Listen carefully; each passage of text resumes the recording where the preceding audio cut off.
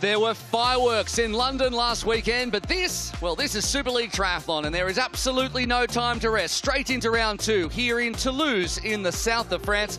Big crowds already lining this very technical course in the middle of the Pink City, and 40 of the best in the world taking it on with crucial championship points on the line. The series is reaching its halfway point, and the stakes get ever higher.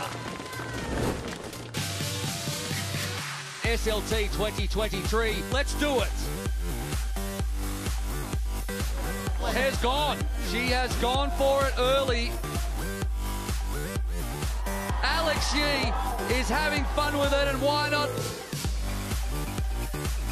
From 5th to 1st, John Lahair is going to take it out. What a race for her. Alex Yee is your London winner.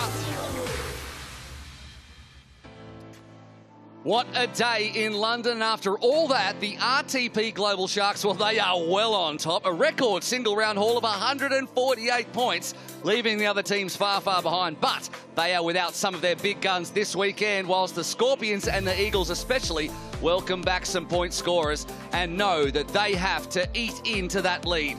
Two big races over the next 2 hours with the women up in about 10 minutes' time. Let's take a look at the race format. The very first to ever feature in SLT 6 years ago, it was the triple mix, testing an athlete's capacity to work and to think. 3 stages with short breaks in between. The traditional swim, bike, run first up, then run, bike, swim, and then finishing with bike, swim, run on a pursuit start. Plenty of opportunity to win it and to lose it as well. Now, the last run is 2 laps, which means the short chutes can be taken twice. A shortcut that can be earned by being first across the line in the opening swim, bike and run. Now, most of the field are backing up from London, so a short backup, but we also welcome some very big hitters for the first time this season.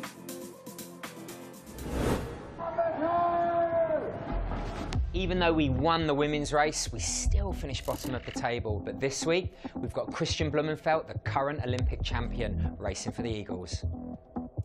I do think if I put it together and make it as hard as possible from the gun until the finish, I can be up there and fight for the podium. We have Emma Lombardi, one of France's youngest talents, racing for the Eagles this week in front of her home crowd. I hope the crowd will really push me. Yeah, I want to do my best, and yeah, I think it's really exciting racing in your home country. I hope it will give me a little bit more of energy. We've also got the current world champion, France's Leo Berger. It's so tough, so exciting also for us athletes to race. Yeah, it's good to be back, and I'm looking forward, especially on home soil. And my leading man, Hollywood Hauser, is back with the Eagles.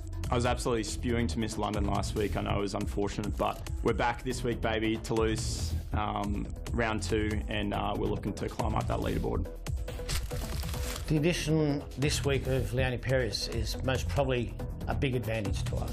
The result was bad for my team in London. In Toulouse, the result will be better because I'm here. Yeah, of course, this year we've got our star signing, the man we went after last year's series championship that he took out, Hayden Wild. You know, we're here to be victorious this year. We've got the team to do it, so I think we're all prepared and we're going to give it everything. The Falcon, Hayden Wild, the big in for the Scorpions, and they're going to need it. My name is Will McCloy. Alongside me right now, Chris McCormack and Annie Emerson. Annie, how good is it to be here? Absolutely brilliant. I love this course. It's technical, it's tough. The weather conditions are amazing. And we'll take a look at the leaderboard now, Will. Yeah, we can. John Lahair is well on top. We just heard from her. She will be looking to do it at her home in Toulouse. And don't forget, you can vote on who you think will be the person to do the job throughout. And could it be someone like a Fanny Zelaya to step up and add to her championship points? She picked up that one last time around. and it'll be very interesting to do so. Big crowd already here. Thank you so much to Marie de Toulouse and Toulouse Metropole, and of course the Occitanie region, who have supported and welcomed our champions, as have this amazing crowd. It will be really, really interesting to see how this one plays out. Look at the crowd already in transition, and it is an early morning race, which is something a little bit different as well. And we are very close now. As we see the QR code on the bottom right, make sure you use that to vote for who you think will win. It is time for the triple mix, and we're going to have a look at the start list in just a second. And there are stars all the way down this list, and Leonie Perrier, we heard from her. She joins the Scorpions along with Alice Beto, who comes in as well for the Sharks. All GBR. Kate Woff, great result last week, as did Olivia Matthias. Tilia Nima and Iona Miller joined Michelle Dillon's team. For the Warriors, a very different looking team. And for the Eagles, Emma Lombardi, former under-23 world champion. Look out for her, but it is time now to welcome out onto the black carpet our women's teams for the triple mix, starting with the RTP Sharks. There is Liv Matthias, fastest or second fastest swimmer last week, had a great top 10. Tilia Nima on debut, as is Iona Miller, who joins her. Jess Fulliger, 7th last week, and Kate Woff is last of all, the 2022 world champion. There's Fulliger, who comes out, and Woff, who finished 5th in the breakaway run, picked up swim points, picked up bike points as well, and 21 overall. And Michelle Dillon is sitting down with Rebecca Charlton, the manager. Michelle, a bit of a different team composition today. What can we expect from this lineup of the Sharks?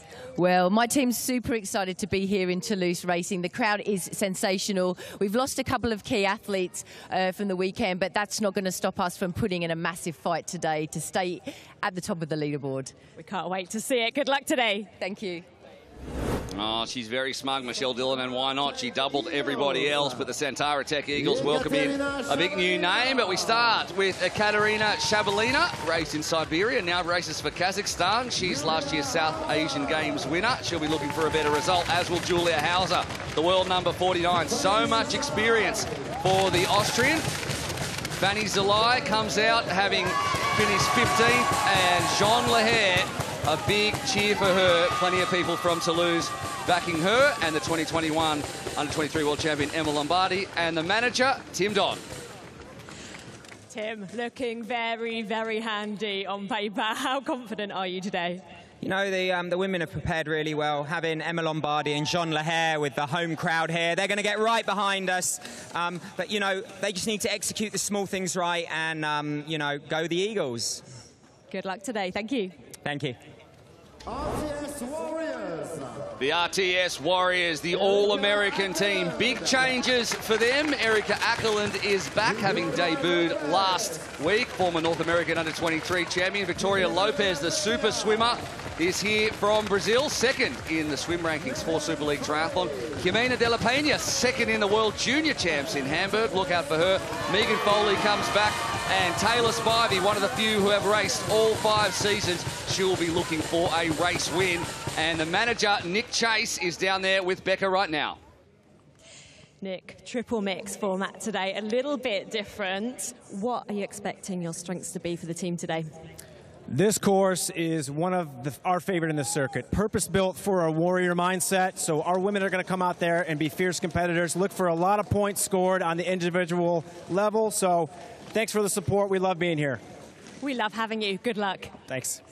Purpose-built for a warrior mindset. I love that American flavour. And now the Bahrain Victoria Scorpions, led by Verena Steinhauser. Super consistent athlete, the Italian. Nicole van der Kay joins her as well, who was 9th in London at her second Super League series, where she's had plenty of top 10s, the Kiwi. Alice Beto, the veteran, coming back from her son, born in November. Barbara de Koning from the Netherlands, a front pack swimmer, so look out for her at 20 years of age. And another home favourite, Jean Leher, the mixed team relay world champion. And alongside them, Michael Gilliam. How much of a sting are the Scorpions going to have today, MG? I don't know how much of a sting we're going to have, but we're here to rub-a-dub-dub in the little hub called Toulouse. Thank you as ever. Big good luck to the Scorpions.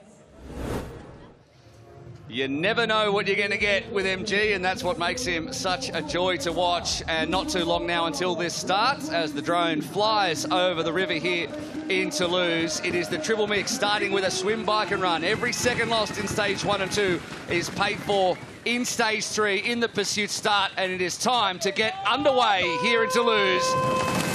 Beautiful shot from the drones that heads out over the water, and a pretty easy start. Very different swim this time to the confines of West India Quay, and there is a little bit of current in this water coming towards us. So the Scorpions here on this side have a little bit of a longer swim to the first turn, which is about 125 metres out into the water, a second turn, and then the full 300 metres back in, as we welcome Chris McCormack into the telecast. And it was a fast start by the, I think it's the inside there, is a Warrior and a Shark head-to-head. That current's going to play a big role in this swim. I know in the pontoon draw it was very, very difficult. A lot of discussions with the Scorpions was the wrong side. Yeah, I expect to see the Sharks take this swim out pretty hard. We've got Olivia Matthias and Kate Wolf, and of course Jess Fulliger, really, really strong swimmers. So no surprise to see the blue costumes up there of Michelle Dillon's Shark team.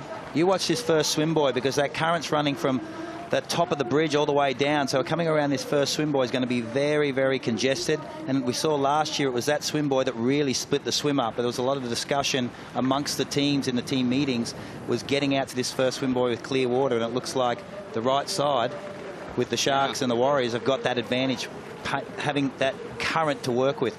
It's going to be an absolute smash up at this first turn, buoy, as they're going to push each other towards the buoy. But if you can be out in that front water, which it looks like Taylor Spivey, it looks like. Spivey, yeah, Spivey on the inside, and then maybe potentially Woff or Matthias on the outside as the others fight their way to turn, and that's when things can really string out. And all of these seconds, as we say, obviously it's a 3-stage race, but you lose some time in the first stage, you pay for it at the back end, and they'll just be lucky that these two are going shoulder to shoulder and not really trying to put pace into the group. The difficulty here is they're punching straight into that swim current. As they turn now, it'll take them to the left with the current, so the athletes sitting on their back have the advantage. It's whether they can move up now to score those valuable swim points and chase that short shoot. Yeah, be interested to see where Victoria Lopez is from the Warriors. She's joined the team this week, a super, super swimmer. It's probably Lopez there, not Spivey. Well, that's Lopez on the front. Is Spivey sitting third, or vice versa? Exactly. Difficult to see in the water here, but it was Matthias who, out of all these athletes, had the fastest swim last week. So we'll see exactly where they are when they come out of the water. It is, as it was last week, a couple of Warriors and a couple of Sharks at the front, followed by the Scorpions as well, as we're going to head down now to Rebecca Charlton, who is with Nick Chase, who'll be enjoying this.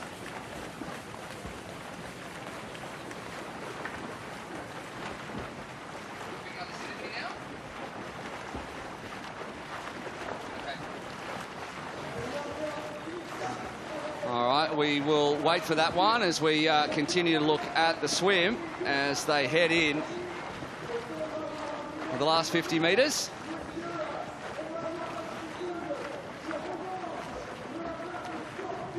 And already big gaps at the back there. You can see one of the Sharks, I think it is, struggling along at the back as our women look to get out of the water. And I think it is Victoria Lopez, who, as we mentioned at the top of the program, is second overall in the history of swim rankings. And it is Lopez out of the water, and alongside her and slipping Spivey and Matthias was Matthias, who loses a little bit, but Spivey's had a great swim there. Livia Matthias, Alice Beto, Kate Wolf, another Shark. Fanny Zelias had a great swim. She's sitting in 6th position, just ahead of her Eagles teammate Jean Lahair, and Tilia Nima, her debutant, finishes 11 seconds back as they keep heading out of the water, and already things are tough for Iona Miller. Leonie Perriot's had a difficult swim, 23 seconds back from Jess Fulliger and Yamena Della Pena, and it's a slow transition onto the bike. The Warriors short shoot taken. Lopez grabbing that. Taylor Spivey out second. This will be an important first lap. They come up, make this right-hand turn, come up a tight hill. We saw last year some of the athletes opting not to put their shoes onto the top, which is a smart move to do, get the gap open. This is a course that's very, very difficult to pass on, very technical bike course. Clever here from Lopez, who hasn't bothered putting her feet in the shoes. She's going to get up this hill, and we saw that in the men's race. We saw athletes like Hayden Wild do that last year, steal a little break on the field, be able to take their own lines into the corners, and maybe just sit up and wait for the group to come rather than having to do the work up the hill to catch up. So Lopez, Spivey, Woff, Lahair, Matthias and Beto sitting together, and Zelai's dropped a couple of seconds back, but a group of about 4 or 5 now as the Sharks take a turn on the front, and this is just like what happened last week. These little groups that get away on this course will be tough, especially when you put Woff in. We saw her last week in London, very aggressive on the bike. I saw her going over the course with her partner, Max Stapley. She was really excited about the technicality of it, and little groups can stay away. It's very hard to close it down, so transitions will be critical. That's been the common thread amongst all the team managers, moving through transition fast. It was interesting looking at the athletes, the new athletes that have come on board this week. Lombardi, 16 seconds down. I would have thought she would have been further up the field. All right, we'll head down now to Becca, who is with Nick Chase of the Warriors. Nick, a really, really strong start out there for Taylor Spivey. How's she feeling coming into today? Because we know she was struggling a little bit with an injury last week. Taylor is going to play today by ear. She's going to do what's best for her performance, but of course, scoring those points, getting the short shoots with her and Victoria, and getting everything we can out of this race is what matters to us as the Warriors. They're coming through. We'll let you focus, Nick. Thank you. Thank you. And as Nick was speaking there, Kate Woff has stolen a march on her competitors. Lahair has made up great time in the first lap, but she sits in second in that group. But Kate Woff is right off the front, and she's looking for that bike short shoot for the Sharks. We know the Warriors picked one up with Victoria Lopez, and a great work it was too, with Taylor Spivey finishing second, so potential swim points for those two. But Woff wants that bike short shoot, which comes at the mount line after transition at the end of this bike, and if she can hold this off, she will pick that up and potentially come away with one of the quickest bike times as well. I think Woff wants more than the short shoot. I think she can win the overall on the day. She came in here with intention. She landed in Toulouse off a lot of confidence from London, and she's made a dynamic move to get away from this group. We saw Hayden Wild last year get away on this course. That section down on the river, there's a bit of a vacuum off the wall, and they can really use the motorbike in front to get that gap. So Woff, Lahair, Matthias, Lopez, and then a full 10 seconds back to the next group.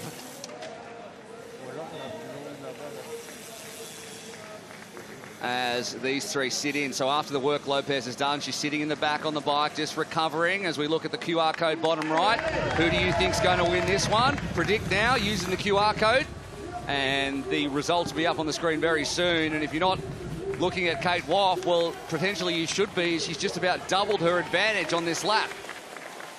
It's, as we saw last year, thinking of Georgia Taylor-Brown when she just rode away with it. It's a really difficult course here in Toulouse to work in a group, and it's much easier to ride away. Woff coming into this race so strong. She's so experienced in Super League racing now, racing every single race last year, but a different athlete coming here this year. Much stronger and much more experienced. Look at 11 seconds. Remember, this is a pursuit start for stage 3. She's been either instructed or she's feeling great to absolutely lay the hammer down on this first section, and she's opened that gap, and she is gone, absolutely gone. Banking time for the stage 3 pursuit start. Kate Woff right now will be very happy with where she is sitting. Of course, there is a 3-minute gap where they can recover between stage 1 and stage 2, and it'll be back-to-back runs, and the field is coming up to this 3 and closing the gap now on that leading 3 as we head down now to Michelle Dillon, who'll be very happy with Kate Woff. A significant gap out there currently for Kate Woff. Must be pretty delighted with that start. Oh, I'm actually shaking a little bit because I knew she was going to go hard on the bike, but this to be in front this significant so early in the race is just phenomenal. I'm just so happy for her. She's got her bike skills are phenomenal as well, and she's really using those to her advantage on this course today. Michelle, thank you. Thank you. Woff actually won the 2022 Under-23 World Championship off a bike breakaway.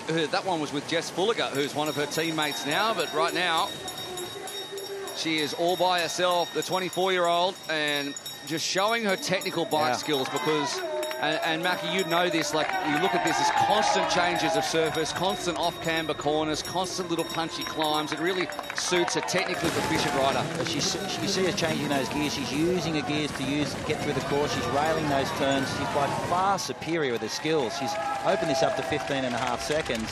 And you watch her, she's riding the rails as she comes off those turns, using the entire road to get around that turn and not losing any speed. It's impressive as she comes off that fast, flat section on the river, flicking through her gears and keeping that cadence high. And that's the damage. She's really setting this up. And Spivey, who we know he can ride a bike, is the one on the chase. Steinhauser from the Scorpions got on the back, which was a big ride from her after being a fair way down in the swim. Yeah, that could be crucial as well as this one unfolds. But this is the chase group, if you like, with Spivey, Matthias, and last week's winner, Leher, on the front of it and doing plenty of work. Yeah, you're right, Steinhauser crossing the gap there, Fulliger doing the job as well, and then a further 5 seconds back to the group led by Lombardi and Erica Ackerlands. But they are seeing already time now disappearing. And looking down the other end, Jimena de la Peña, who her main goal coming into this one was to beat Fanny Zelai at the Rot Zelai's 12, as it looks like someone's come off here. That's Spivey, one of the Warriors. I don't think it's Spivey. No. We'll confirm who that is. It's tough to see the number as into transition, and just about definitely taking the bike short shoot will be Kate Wolf, as long as her transition is clean. In it goes. Of course, we can see the manager there, Michelle Dillon, barking instructions. Big gap. Cheryl, so take it easy. You've got some time. It's a 1K run now. Bank that up. Get through this. She'll win this stage. She'll take the short shoot now. That'll be valuable. Yeah, Michael Thompson, race director, holding up the Shark sign for the short shoot. Of course, a bit of a trouble there for Matthias. Doesn't rack her bike correctly. Has to go back again. That short shoot can be given to anyone in the Sharks, as can the Warriors one. Still more problems for Matthias. She's losing the pack. Leher is out. Spivey is out, and she has stopped running. She's been dealing with an ankle injury, and that could be her race done. Taylor Spivey, who finished third last week, who was in the box seat, really, without any Beth Potter or Sophie Colwell, to win this one, has pulled out on the run. She talked about it last week. She did mention a bit of pain in the lower leg last week, so obviously preferring to sit out this one. She did so well in London last week when she finished third, and the athletes, of course, only having to race 2 races and the final to count in the overall series. So maybe sensibly sitting the run out here if she's feeling some pain, as we watch Woff running almost away with this in this early stages of this race. But Jan Leher not letting her get too far down the road. Yeah, Jean Leher, one of the fastest run times last year, was the quickest out on course last week. Can she run this down? That is the big question. The Sharks and the Warriors with the short shoots. The run short shoot still up for grabs. Now, Kate Woff can't win a second short shoot for the Sharks, but she can deny the Eagles and the Scorpions from picking one up. A little look behind from Leher, but she knows she has to limit this damage lest she lets Kate Woff get away with it. You're not going to let Kate Woff get away with it. As you said, stage 3 is off a pursuit start. Time matters. You're going to see every woman in this chasing bunch fight for time. They're not going to ease up. This is interesting. Verena Steinhauser from Italy leading that chase pack, and I just noticed Leonie Perriot tucked in there as well. She lost a huge amount of the swim. Not sure what's happening here. This is not looking great. That was a crash, maybe, off that bike. So Woff heads under the bridge, and now she is down at Riverside, coming back in to end stage 1. And we head down now to Becca Charlton, who is alongside Taylor Spivey. Taylor, we had a chat in London. I know how much you were suffering with injury. Is that what's ultimately forced you out today? Yeah, I made a decision with my coach to not do the run here today, and it was tough to just come out here knowing that I wasn't going to do it, but I think it's the right decision for the races later in the season. And it's so important that you keep that overview, because pushing it today could put you out in the future. Yeah, it's either finish this race and set me back, or, prioritize Malibu and Neom later on. We'll let you rest. Thank you so much. Yeah, thank you. Interesting there that, oh, there's the shark in the background on the right-hand side. Interesting there that Spivey said she knew she was going to do this. So she's driven 3 hours from her hometown, knowing she came to get points for the team. Likely 6 points for the swim. We'll see as Woff picks up the last short shoot, denying the Eagles and the Scorpions, and then looks around and thinks, how much time have I put into this group? The time is ticking from as soon as she crosses the line, as Spivey consoles Jimena de la Peña, who I think was eliminated earlier on. Lahair, 12 seconds the gap between last week's winner from the Eagles and last week's 5th place getter. Van der Kay, Perriot and Steinhauser all do well at the back end. Zelai had a great run to finish 7th in that one, 26 seconds back. Fulliger, Alice Beto is there. Lopez, who fell back after that great swim, probably picked up the swim points. They can do a quicker swim in the second stage, and Tilia Nima 14th overall, 40 seconds back, covering the top 14.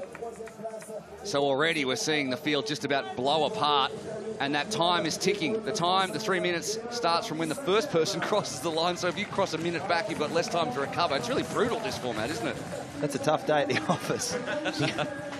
But it starts with a run now, so you've come off a big, hard 1 kilometre run, and now you've got to kick off this second stage with a run start. Completely different feeling of a triathlon event, finishing with a swim.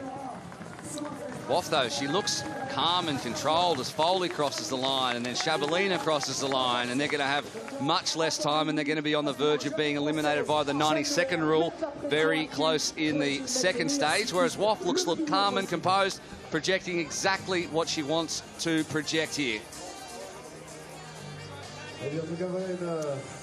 Une première partie de ce triple mix qui a tenu toutes ses promesses, donc avec, encore une fois, comme à Londres, Okay, such a strong start to stage 1. How was it out there? Yeah, I didn't even realise I had a gap, to be honest. And then I realised I had one, and I just kept my head down and just went for it and tried to get every second round, every corner I could, and yeah, just keep pushing, get every second. And just quickly, how do you refocus now? Just forget about that one. This one's a new set, so just give everything into this one, and yeah, we'll focus on round 2. We can't wait to watch it. Thank you so much. All right, taking control there was Kate Woff, 12 seconds, big gap as we look back, and Taylor Spivey picked up some important speed on the swim, picked up the short shoot, did Victoria Lopez.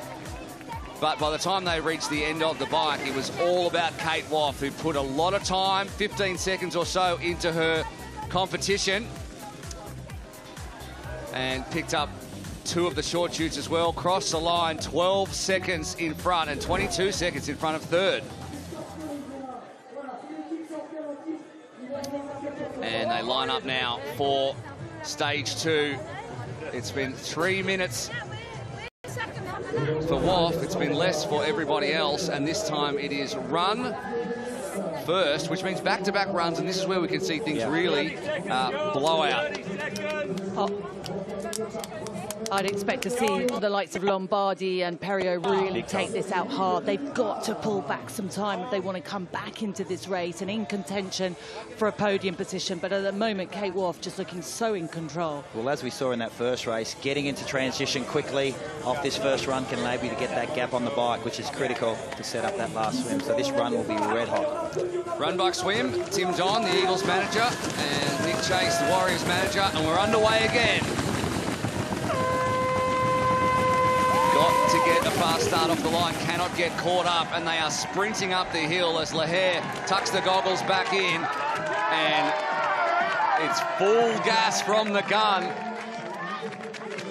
Again, Kate Woff put herself in the right position, didn't she? Straight off that corner, up near the front, up against some super runners. Leonie Perriot came from the back in that last race to put herself in the, 4th across the line. So she's capable of a huge run. We know that from her results in the past. She's opting to sit back and maybe get through this carnage early and open up on that bottom section. Interesting watching some of the athletes choosing to wear the swim hat during the run.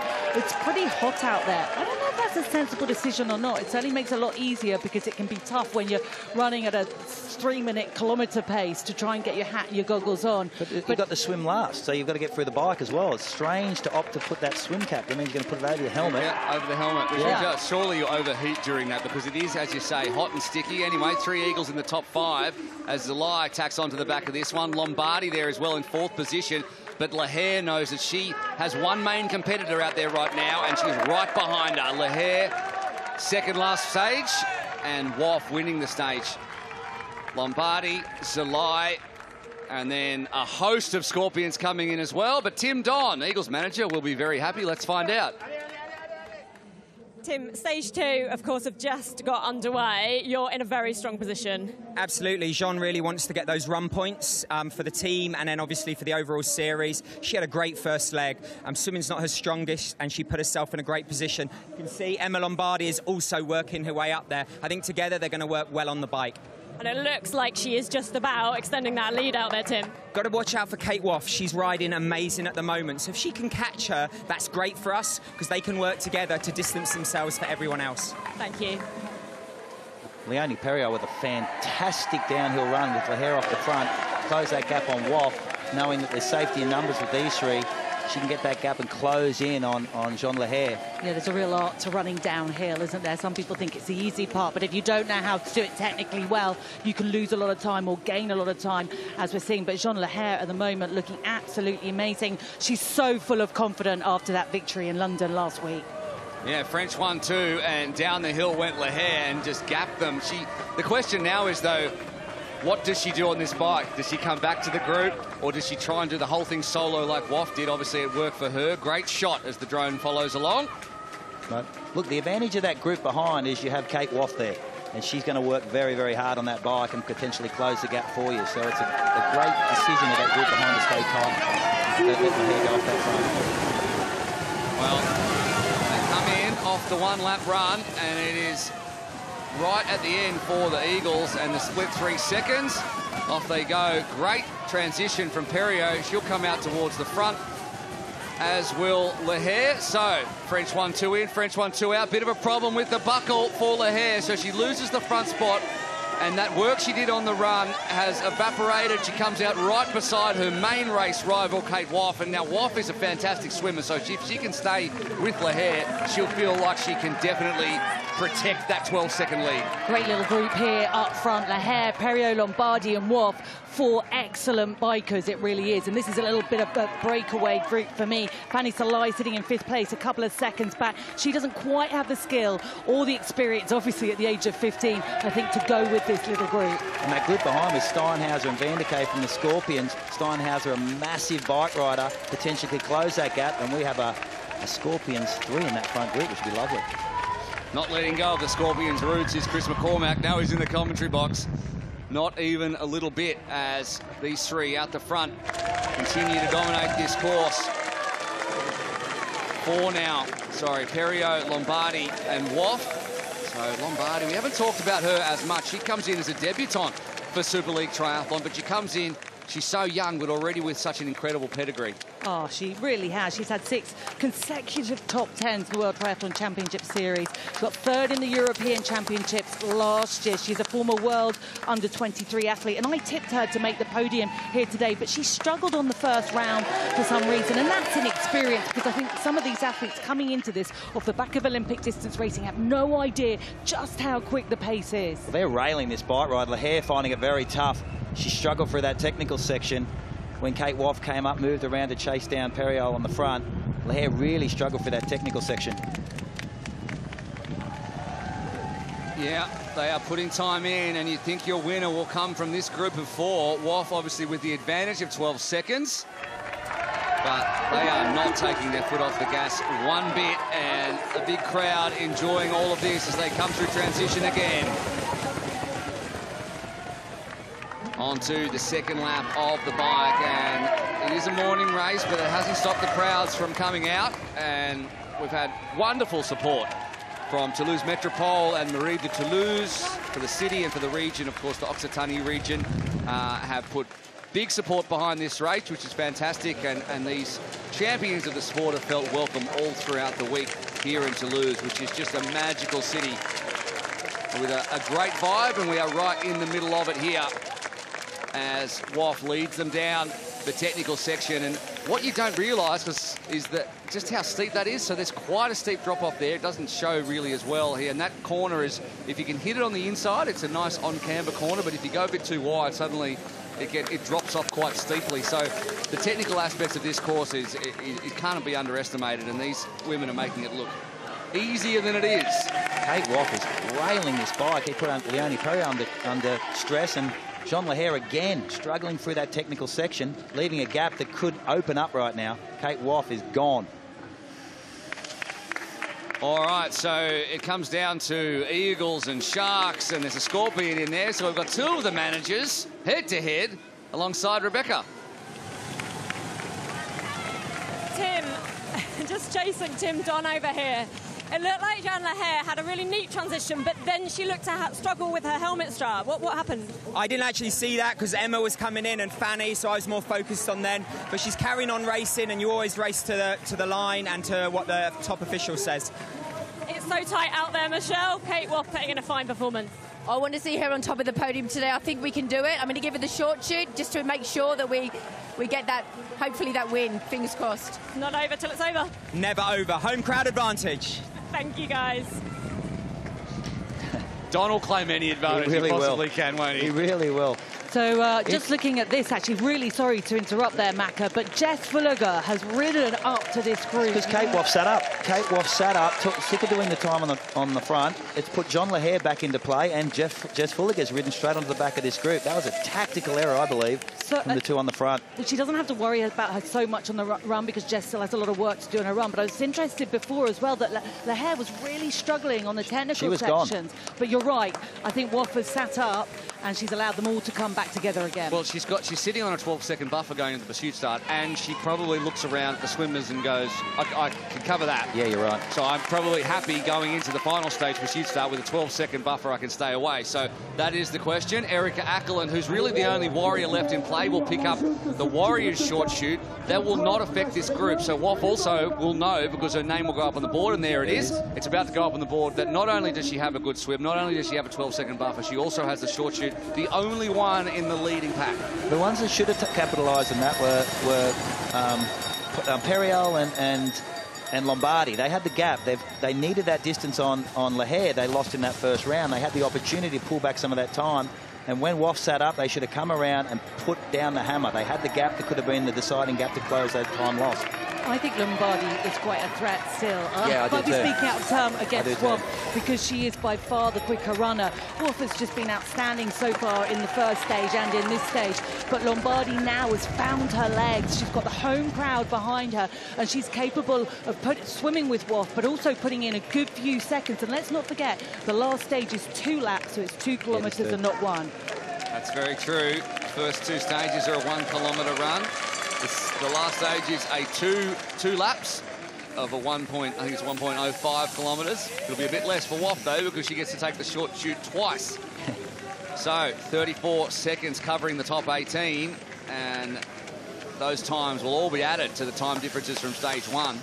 And there will be some athletes that will not start stage 3 based on their combined times, because once you're 90 seconds back, you are eliminated from the race. What we haven't talked about is this last swim to finish this stage. They've had, this is the 5th discipline they've gone through. This was a tough bike. We know Kate WAF can swim, but there's, Leonie Perriel's not renowned for a big swim. Either Jean Lahair. They need to get through this transition on a fatigued body. Makes this so difficult.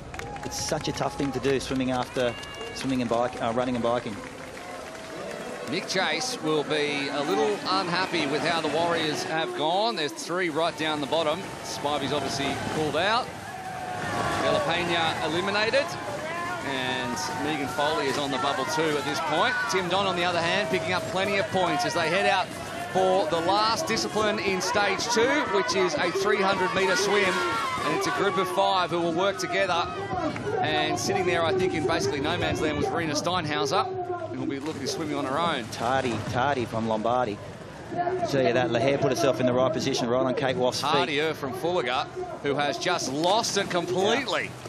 Oh, my word. Steinhauser straight past, just not organised enough, Jess Pulliger, and we've seen it happen before. In fact, this time last year, Johnny Brownlee nearly dived in with his helmet on, so it happens to the best of us. That was a classic, wasn't it? Watching him so happy with himself, legging it down to the swim with his helmet on. But I think when the athletes are in the red like they are continuously in this sort of racing, I think that mental power as well, you lose it because you lose the ability to be able to think properly.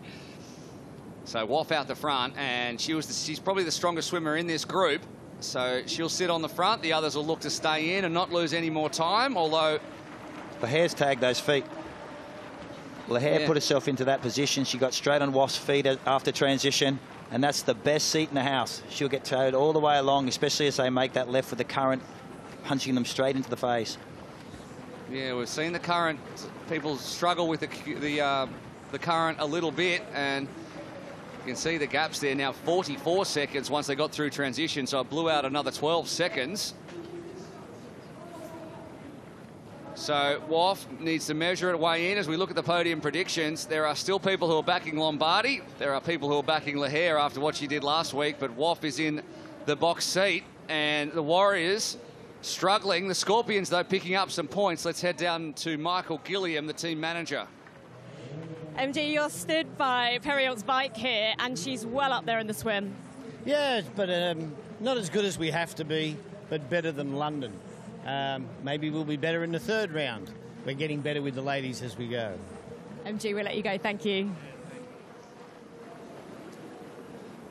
That's his version of putting a positive spin on things, Oh, Macca. at times I think, wow, so motivational, MG, so motivational. But I tell you what, look at Steinhauser. Steinhauser's She's having an absolute cracker, as is Van der Kay. Yeah. They put themselves in the hunt. Leonie's right up the front. She benefited from that group away. We've got a long day of racing to go. This pursuit starting round 3, but I think the women are really putting a lot at front here, and Kate Woff's having a phenomenal performance today. She's just dominated every discipline she's done. She's been there in the run, and her swim has been remarkable. I think just being up there with Sophie Colwell and Beth Potter last week, all of the Sharks were up there, but knowing that she could run with them until just towards the end would have given her a big shot of confidence. And then Colwell and Potter sit this one out and come back in Malibu, and she's thinking, I'm the most experienced, I'm the one that can lead this team, and she did that from the first lap of the bike. Sat in on the swim, had a great swim, and then just took off and hasn't been headed since then, and she'll protect her lead coming into stage 3. And I think this is going to be just like her partner Max Stapley did last week, also for the Sharks. You know, he had a big confidence boosting race, finished 5th overall, but led for large portions, and now Kate's doing the same thing. She's just been passed. Yeah, by Lombardi. By Lombardi. So she's been overtaken by Lombardi. I think Lahair is just hanging on, and actually Perriot's had a decent swim. Yeah, a great swim for Leonie. Because as you said, that's the toughest swim that they're going to face in the triple mix. All right, this last part, extremely important. Lahair needs to get out quick and try and take some of that time back. Swim. Just get 1 second, Tim Don. Push, push, push, push, push. Try and take a second back. That's going to count. Make the turn, head up the finishing chute, and Woff knows that she needs to limit this, and there's some big cheers for Lahair. Woff sticking in behind, though. Maybe it'll be half a second, and that might just help. In fact, it was exactly half a second. Lombardi off the back, comes across the line. She loses a little bit more time, and a good swim from Leonie Perriot for the Scorpions, who crosses in 4th for this stage, and will get the pursuit start times as soon as possible. But a little add to the advantage for Kate Woff. Matthias in 5th, 20 seconds in arrears.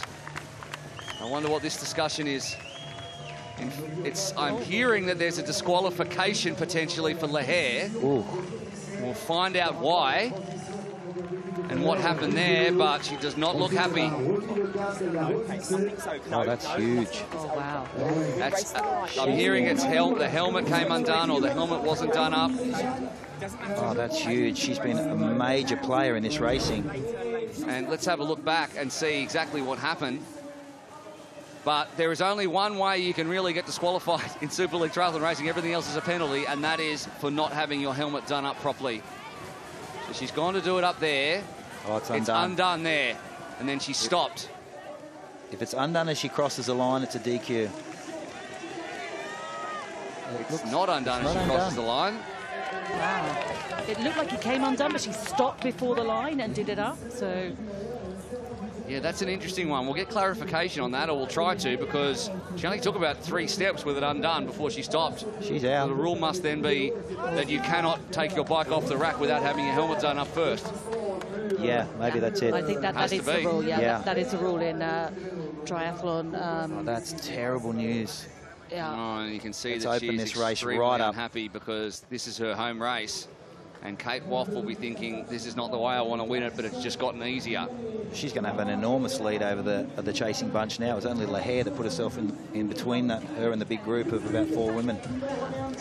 That is a tough decision for the ref to make, but without a doubt in World Triathlon that is the case. If you take your bike off the rack without your helmet done up, that's it, it's a DQ. And we can just see Tim Don now trying to console Lahare, and this is a really difficult situation for Jean Lahare. Well, it's a game of inches, Super League Triathlon. We've seen it happen to people time and again, and it only took a few steps. And that's what ended Lahare's home race. As we get ready for stage 3, and we'll find out what the gaps look like. And right at the front is the Brit, Kate Woff.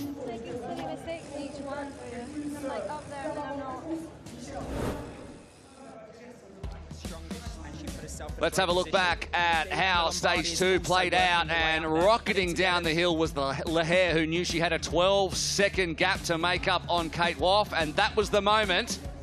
That point right there, and you can see on the right of your screen the race director telling Lahare there's going to be an issue, and of course there was at the end of the stage.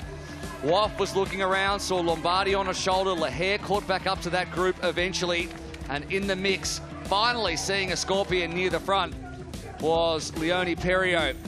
Time was made up, and time was very much lost at this stage. Jess Fulliger saw her race disappear into the distance of the Garonne. I'm struggling to see without a screen. And she was struggling to put her swimming cap and goggles on. And when it came to the swim, it was Lahare and Woff at the back end of the race. But Woff continued. Lahare DQ'd straight after, which leaves Woff with, I think, a 30-second huge gap to the rest of the field. That's a real tragedy. All right, so that is how it all stands, and if my maths is correct, and we'll find out in just a second, it's 30.2 seconds between Woff and the rest of the field, led by Lombardi. It's huge, you know, with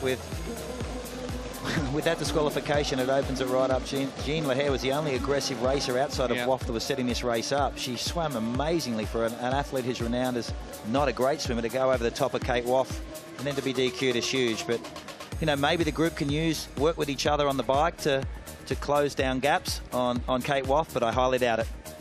Yeah, we shall see, but Lahare won that one by half a second it was in the end from Woff, and then of course she was disqualified. Lombardi was strong, Perriot was strong, so the French contingent 3 in the top 4, which is great for the crowds here in Toulouse. And now it is time for stage 3, and the pursuit starts. So Kate Woff, I think, will start 30.2 seconds ahead of Emma Lombardi for the last bike, swim, run. Now, they will run to their bike and transition onto the bike for 4 laps, and then into the water for 300 metres, and then 2 laps at the back end. Kate Woff has the short shoot. She has 30 seconds. It is her race to lose, and she knows it. She's never won here at Super League Triathlon. Lombardi, Perriot not far behind her. Steinhauser a further 15 seconds back. So Lombardi and Perriot will need to work together if they're going to do anything about Kate Woff. But look at that look in her eyes. You almost think, well, she knows. Yeah, looking incredibly relaxed just ahead of this start now for the final stage. And Woff is off, and it is going to be an extremely long half a minute for Emma Lombardi and then Leonie Perriot, as on goes the swim cap and then on goes the bike helmet on top of that. Let's just add that to the list of things you never see anywhere else but Super League Triathlon. It makes for a quicker transition. Kate Woff will be very, very comfortable. She'd like to be out on her own. We saw that in stage 1. Tardy transition again, but that's probably fatigue. This is where these women here, relatively close together, need to either work together or race solo. We'll find out. All right, Michael Thompson, here's the boom gate. letting the athletes through. Steinhauser has to wait 14 extra seconds off the back of these two French women. Lombardi, the former under-23 world champ, and Perriot, one of the athletes with a bit more experience in this kind of racing. Erica Ackland picks up one short shoot, as we know. The American from the Warriors, who is mid-pack at the moment, but still the leading warrior, and Woff, who's off the front and be able to take that twice on the run. It's going to be tough for the women behind. Kate's very comfortable on the bike. We showed all racing that she's the best bike handler amongst the women. I think they're going to enjoy the fact that they've got no one else around them. This is all in now. There's nothing to save for. So you get your own lines. You're going to see most of the women behind having no one with them, so they just put their head down and go for it. At this point, Kate Woff has just got to ride sensibly. We can see there Lombardi is, wow, I mean, losing so much time there. And Kate Woff, I thought that Lombardi would be swimming better, and I was very surprised to see her come out third in the water. But I think this is the first time she's raced Super League, and it's a pretty decent performance from the former under-23 world champion. But at the moment, Kate Woff, all she has to do is ride sensibly, ride within herself, not take too many risks. See, she's got so much in her advantage, and if we can see this will be an interesting group, Steinhauser and that's Matthias. Yeah, it's Olivia Steinhauser will go hard. She was one of the best bikers in last year's series. She's comfortable on a bike. She's been one of the best performers on the bike today. She's been let down with the swim. She'll like the open road now and the ability just to push and use her strength to close gaps and set up a position in that top 5. Yeah, bike splits wise, Steinhauser, her best is 7th in this, but Kate Woff has had the 2nd and 6th quickest bikes overall, and that's the total bike, not just the lap. Fulliger had picked up the two of the 3 quickest bikes, so the Sharks have basically dominated between the 2 of them, but Fulliger lost it at the start of that swim, whereas Woff has continued with the complete game in this one. Isn't it interesting? We thought it would be a harder day for the women in the Sharks team with Sophie Colwell and Beth Potter sitting it out, but actually they're pretty impressive because Olivia Matthias is not far off. She finished 6th last year, sitting in around about 5th place. Now we can see her now with Steinhauser. I'd say Matthias is probably around about the same over the run with Steinhauser. Steinhauser's made up a couple of seconds in that lap on the field thus far, so she will be looking to repeat the heroics of Taylor Reid and vault the Scorpions onto the podium here, alongside Perriot too. If we could put 2, or the Scorpions could put 2 on the podium, that would be a big win for them, and they need it too. They are fighting with the Eagles for 2nd place overall. Lombardi, meanwhile, hasn't managed to take any time out of Woff whatsoever. And the podium predictions haven't updated, as you can see down there. So predict now on the QR code and probably predict Kate Woff, because John Lahair is out of this race, which puts Kate Woff in the box seat if she can have an incident-free couple of laps here on the bike. And a lovely aerial shot showing the Place de la Dorade alongside the Garonne, which is where we are all situated here for this one. And the crowd's lining the wall where they get a view of, well, twice. That gap, big gap. What Leonie Perriot needs to do is close that gap if she can to Emma Lombardi. Both the French girls could potentially work together. She needs to close that gap because Emma's a stronger swimmer and she was able to use her in that swim in that last stage. Yeah, I'd like to see Emma and Leonie go head-to-head on the run. Both great runners, but this is a course that will really suit Leonie Perriot, I think. She's very skilled as a runner, running up and downhill as well, as we saw previously in the earlier stage. But that gap's starting to open to Leonie. It's probably about 4 or 5 seconds. Leonie knows if she can get the back wheel there, she gets that easier swim off this bike. Huge gaps well, now. Yeah, it's gotten a lot bigger. 6 more seconds. Woff's put into Lombardi on that bike lap. Perriot all alone there in 3rd. Steinhauser doing her best. She's now taken an extra 2 or 3 seconds out of that gap to Perriot, and Matthias is helping her do that, while Fulliger is all by herself looking to hold on to 6th position. Van der Kay, Alice Beto, and then Fanny Zalai potentially looking at a top 10 result after 15th last week. Look at Steinhauser on the back and Matthias sitting on it. We know Matthias is a fantastic swimmer. There's a long way of this racing to go, and when you look at that 2 through 4, that group could come together, and then it comes to a run shootout, which puts Leonie right in the box seat. And this is a good day for the Sharks. Jess Fulliger hanging on there too as well. She's a great swim biker. A bit of work to do on her own. We can just see Fanny Salai there coming around the corner. A great day for the 15-year-old, because to come here and race like that, she doesn't have the experience. And it's not just the racing, is it? It's stepping up to the occasion. Well, when you think about it, Yemena de la Peña, second in the World Junior Championships in Hamburg. Her one goal was to beat Fanny Zalai. Fanny Zalai has streeted her. Yeah. So a big one. Let's head down now to Rebecca Charlton. That gap is quite simply huge. Do you know what? We had a plan going into this race that she was going to go out there and smash the bike, but I didn't quite expect this today. She's in phenomenal shape. She's taking opportunities where she could, and it's eventuated to this right now, and I can't be happier for her. You know, I just want to get off the bike now so she can get on the podium, on the top of that podium today. She's never done that before. It's just so exciting for her. Michelle, thank you. It certainly is. Woff, big star. Well, you say star of the future because she's still under 23 world champion, but she's a star of now. She finished second in the World Juniors back in 2017. She's now moved this year from Leeds to Portugal, where she trains alongside Miriam Casillas and Taylor Spivey. She had a top 5 in Yokohama in the World Triathlon Series, and she has come on since debuting in Jersey in the juniors race back in 2018. And now she is about to potentially win. And that last little risk of being on the bike and maybe taking a tumble is now over. And now she has a 2-kilometre run. No, she has a swim first and then a 2-kilometre run. And this is what she's renowned for, her swim. So she'd be very, very comfortable going in now. She's got open water, her own sight lines to the buoy. It's a foregone conclusion. Unless something happens now, cramps, it's going to be very, very difficult to get over the top of her now. I can't imagine having that much gap going into the water with just 300 metres. Someone's down. Oh, Steinhauser. Oh, no. Run. No, I think it's Nicole van der Kay. Van der Kay, it is too. Yep. She was finishing quite well, Van der Kay. She was 9th last week, and now she's got an issue with the chain as we look for the replay. And she's coming into the 2. Oh, dear. Crashed into a teammate. Beto and Van der Kay have come together, and she does not look in good shape either. And she looks to continue with the race. Now, the Kiwis are made of tough stuff.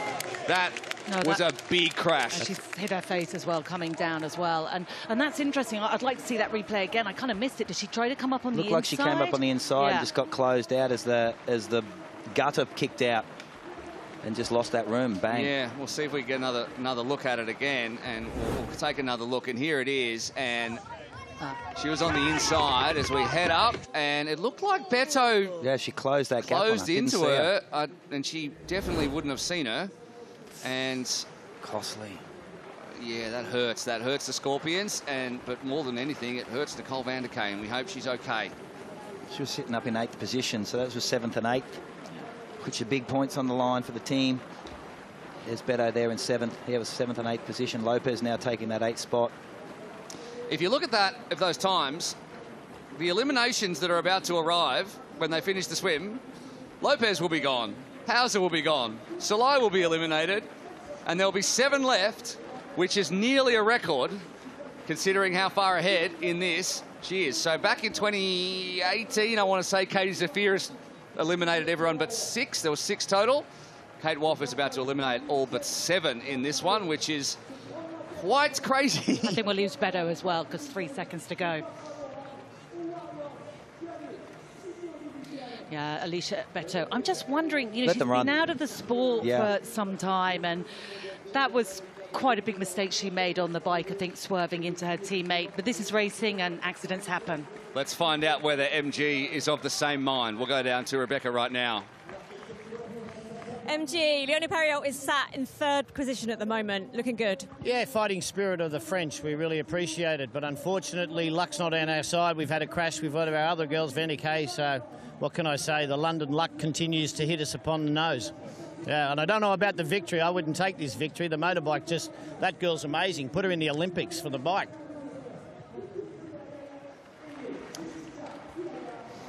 Oh, he's disappointed, the old MG. Tell you what. Yeah, well, I don't think you can blame the motorbike or anything else for the kind of dominance that Kate Woff has displayed, because she has been absolutely superb all the way throughout this race. right from attacking the first bike. And now you can see the gap back there.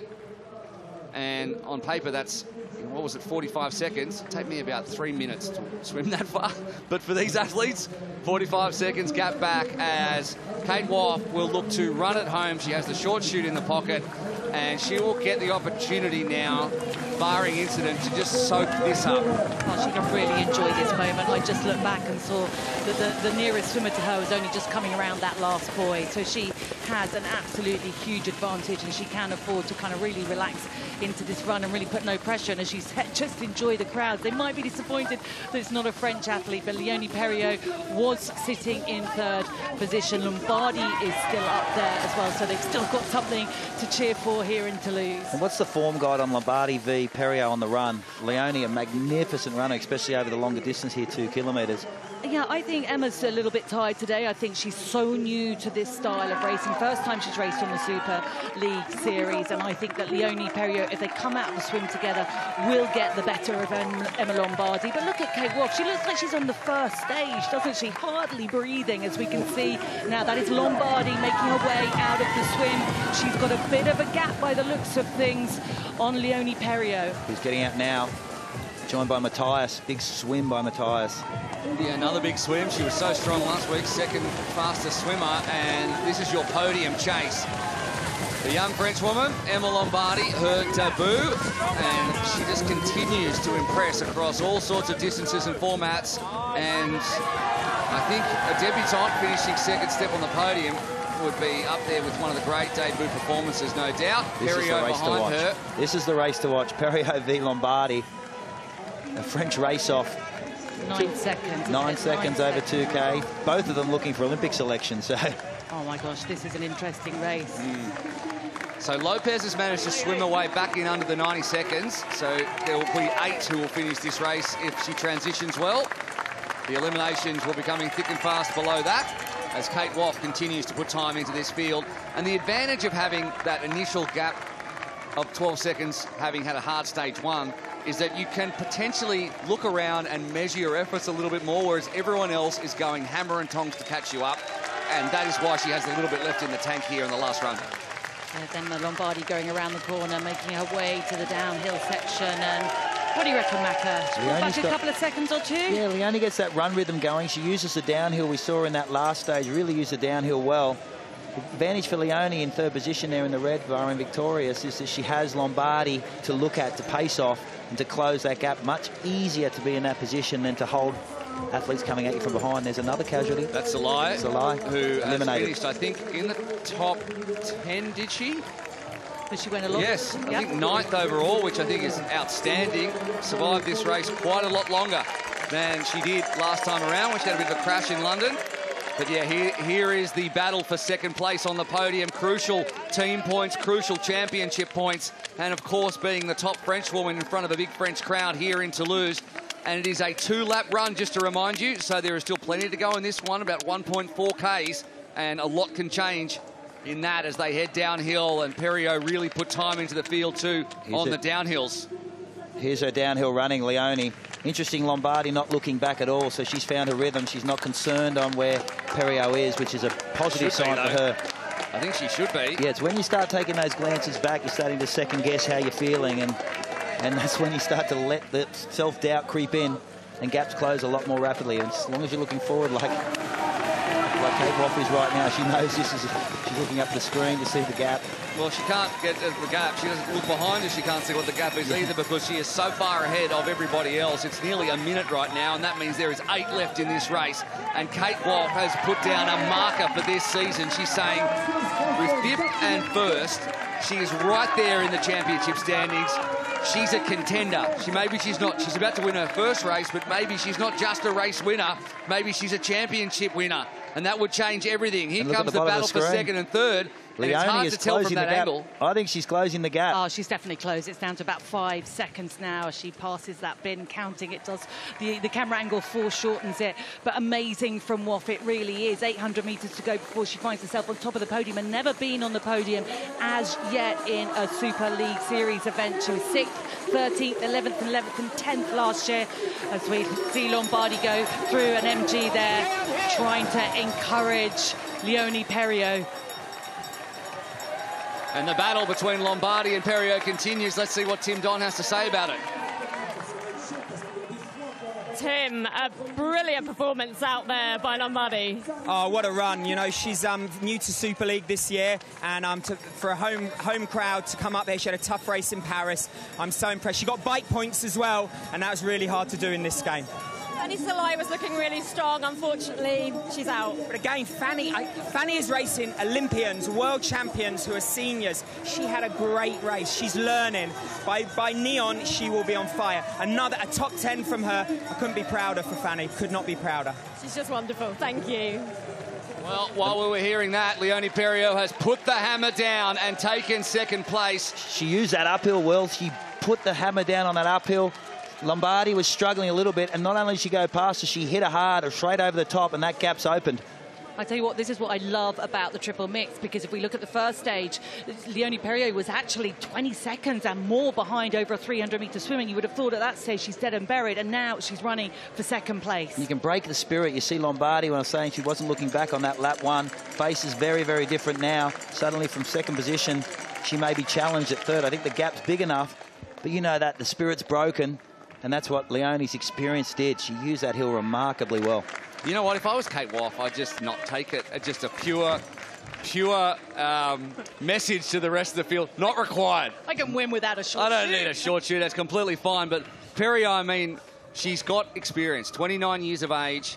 She's French, European and world mixed team relay champion. She knows how to dig deep. She helped her team to a bronze medal in the mixed team relay in Tokyo, and she's had great results. And look at the smile on the face of Woff, who's allowed her emotions to shine through because she sees absolutely no one around her. And Perriot will be thinking the same very soon as well. But here in Toulouse, there has never been a French winner of this race. There was a Brit last year in Georgia Taylor-Brown, and now the torch has been handed on to another Brit, Kate Woff, who was hoping for a podium, just wanted to hit the bike. Her fist pumps the air, and why not? Kate Woff has announced herself as a contender in Super League Triathlon with a dominant performance.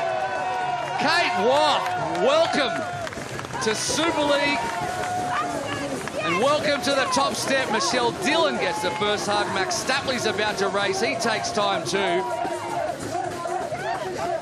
What an effort from the Sharks, who continue to dominate the teams.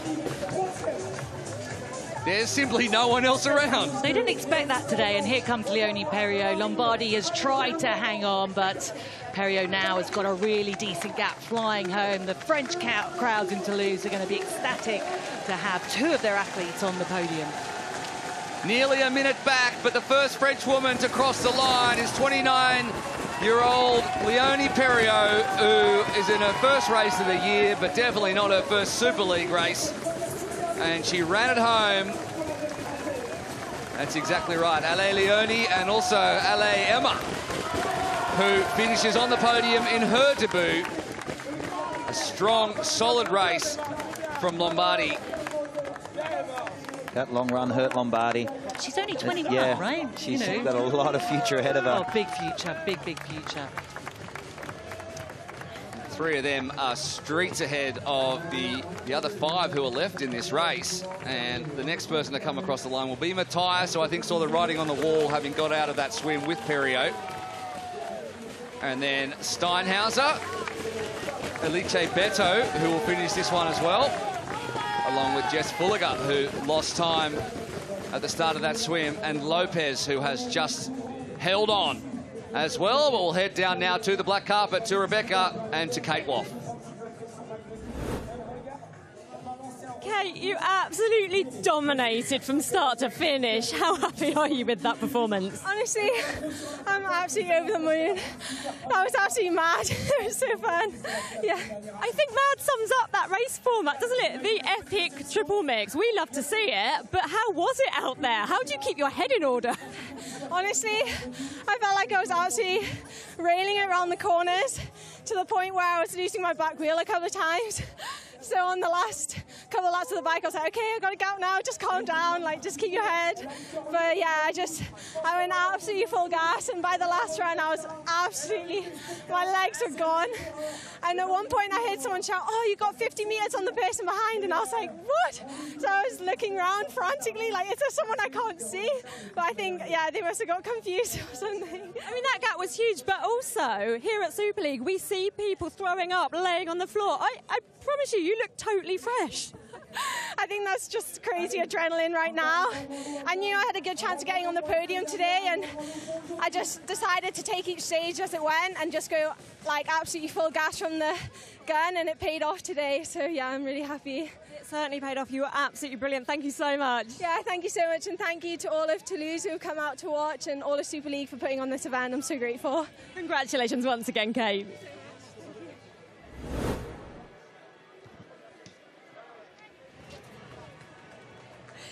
That was so tight at the end. Talk us through that finale. Yes, I am very happy for my performance, and for me the first one is very hard for me, and I am happy for my team and for me, and for me the atmosphere is very good in Toulouse. I am happy. Yeah, I mean, for you in particular, these crowds must be very special. Yeah, special. My career for my run in French is very special for me, and I am happy for my race. How confident were you that you could move up to second on that final finish straight? Yes, I am happy for my second place, and sorry, I don't know. Do not say sorry. You're absolutely exhausted. Congratulations. Thank you, sorry. Oh my goodness, what a performance. You secured that podium. How are you feeling reflecting? It was hard. It was really hard. Such short format, and you always at full gas. Yeah, I did my best with what I have today. But yeah, it was really interesting. A bit of disappointment for your teammates. How aware of that are you when you're in the thick of the action? During the second run, when we went for the bike, I just saw her in the middle, and I was wondering what she was doing. But yeah, the race kept going, and I heard she was disqualified just before we were going to the first stage. So yeah, I feel really sorry for her, obviously, but we have two next stage to be better. Certainly. Thank you so much. Congratulations once again. Thank you. What a race that was for Kate Woff, but what a race it was overall as well. And we had a look at the last stage, and it was straight on to the bike where Woff had a very solid lead to protect. She did exactly that. Lombardi had a bit of a tardy start. She had a tough transition onto the bike, and then she had a little bit of difficulty getting the shoes on, which gave Perriot a chance to sight her, and those two worked together for a little while and then worked against each other once they knew that Woff was gone, and she definitely was. Transitioned well, heading into the swim, had a lovely swim all on her own, and that right there, though, was a big moment for Nicole van der Kay. We will find out if she is okay. We'll try to get some words from her as the men's race continues, but she really felt that tarmac there, and we feel bad for her. She continued on, I think, just to the next transition. Meanwhile, out the front, Woff was swimming perfectly, and then all she had to do was a 2-kilometre run with 2 short chutes, and she said it was the adrenaline, but she did look comfortable out there. She had that look that Katie Zafiris used to have when she was that far out the front a few years back, and she knew she had done the job, and that is exactly what she did. Dominated and sent a message to the rest of the field that she is a big threat for this championship series. as we look at the results. 46 seconds at the end through the top 5. 2 Scorpions in there. Steinhauser managed to scrape in to finish just a tick over the 90 seconds.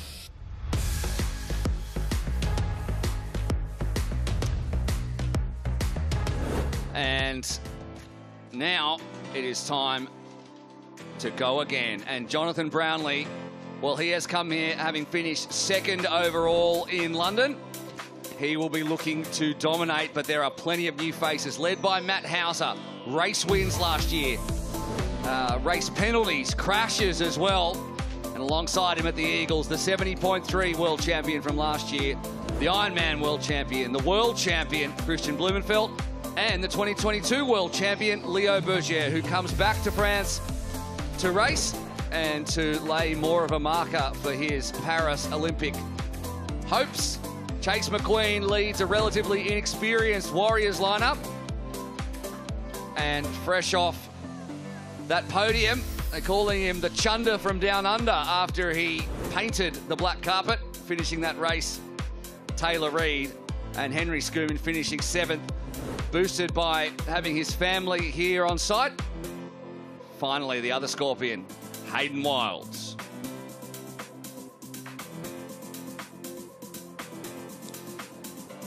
We continue the build-up to the men's race, but currently the women's leaderboard at the halfway mark of the series. Sharks and Brits, 1, 2, 3. Waff, 4 points ahead of Matthias. Fulliger on 18. Jean Lehair doesn't add to her tally from last week, having been disqualified, and 2 Scorpions in the top 6.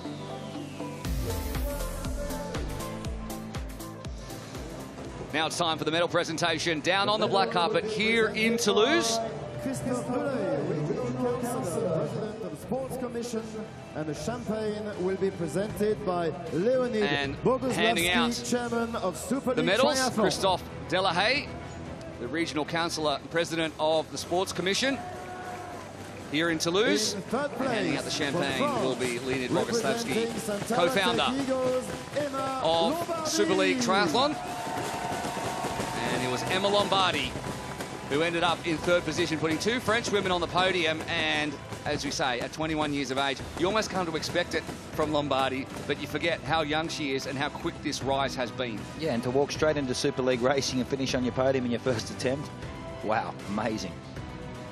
The only thing that stopped her from finishing on the 2nd step of the podium was a fantastic run at the back end from Perriot, who led on her experience and also her form as well, having finished 2nd in Montreal in the World Triathlon Series back in June. She's made a move to Versailles to train, and it is paying off. Leonie Perriot, a very popular podium getter, Annie. Absolutely, great to see her. She's had a few ups and downs over the last year with injury, but great to see her on top of, or not on top, but back on the podium.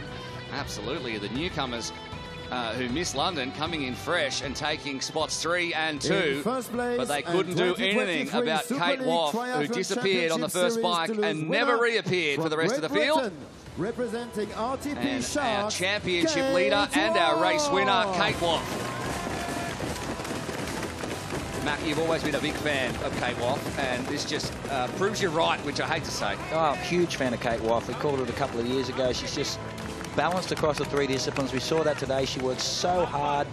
Just a huge challenge. So much depth in British triathlon, but she is without doubt, one of the stars of the future, and I expect to see her in Paris. That's a big call, Macca. That's a big call. There's so many good Brits. She's coming into it. She's coming into that form. We saw it today. She's continually racing. She's improving, you know, month by month. Yeah, she is. There's going to be a very strong French team and a very strong British team as well when we get to Paris, which is, of course, just up the road from where we are right now as the sun continues to shine down on everyone, but especially on Kate Waff, who is enjoying immensely her time at the top of the podium, and in fact her first podium in Super League Triathlon racing.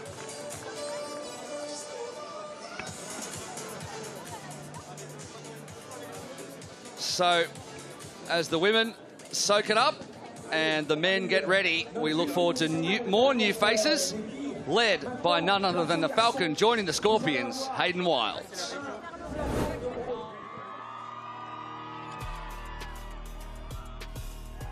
Yeah, like I was super gutted not to race for the team and miss London, you know. To call up and say I can't race, I haven't done that for like 6 years. When I saw Hayden drop the bike, pull out on that run, I was mortified. My first thought was, okay, forget the Olympics, what about Super League? We need you next week in London.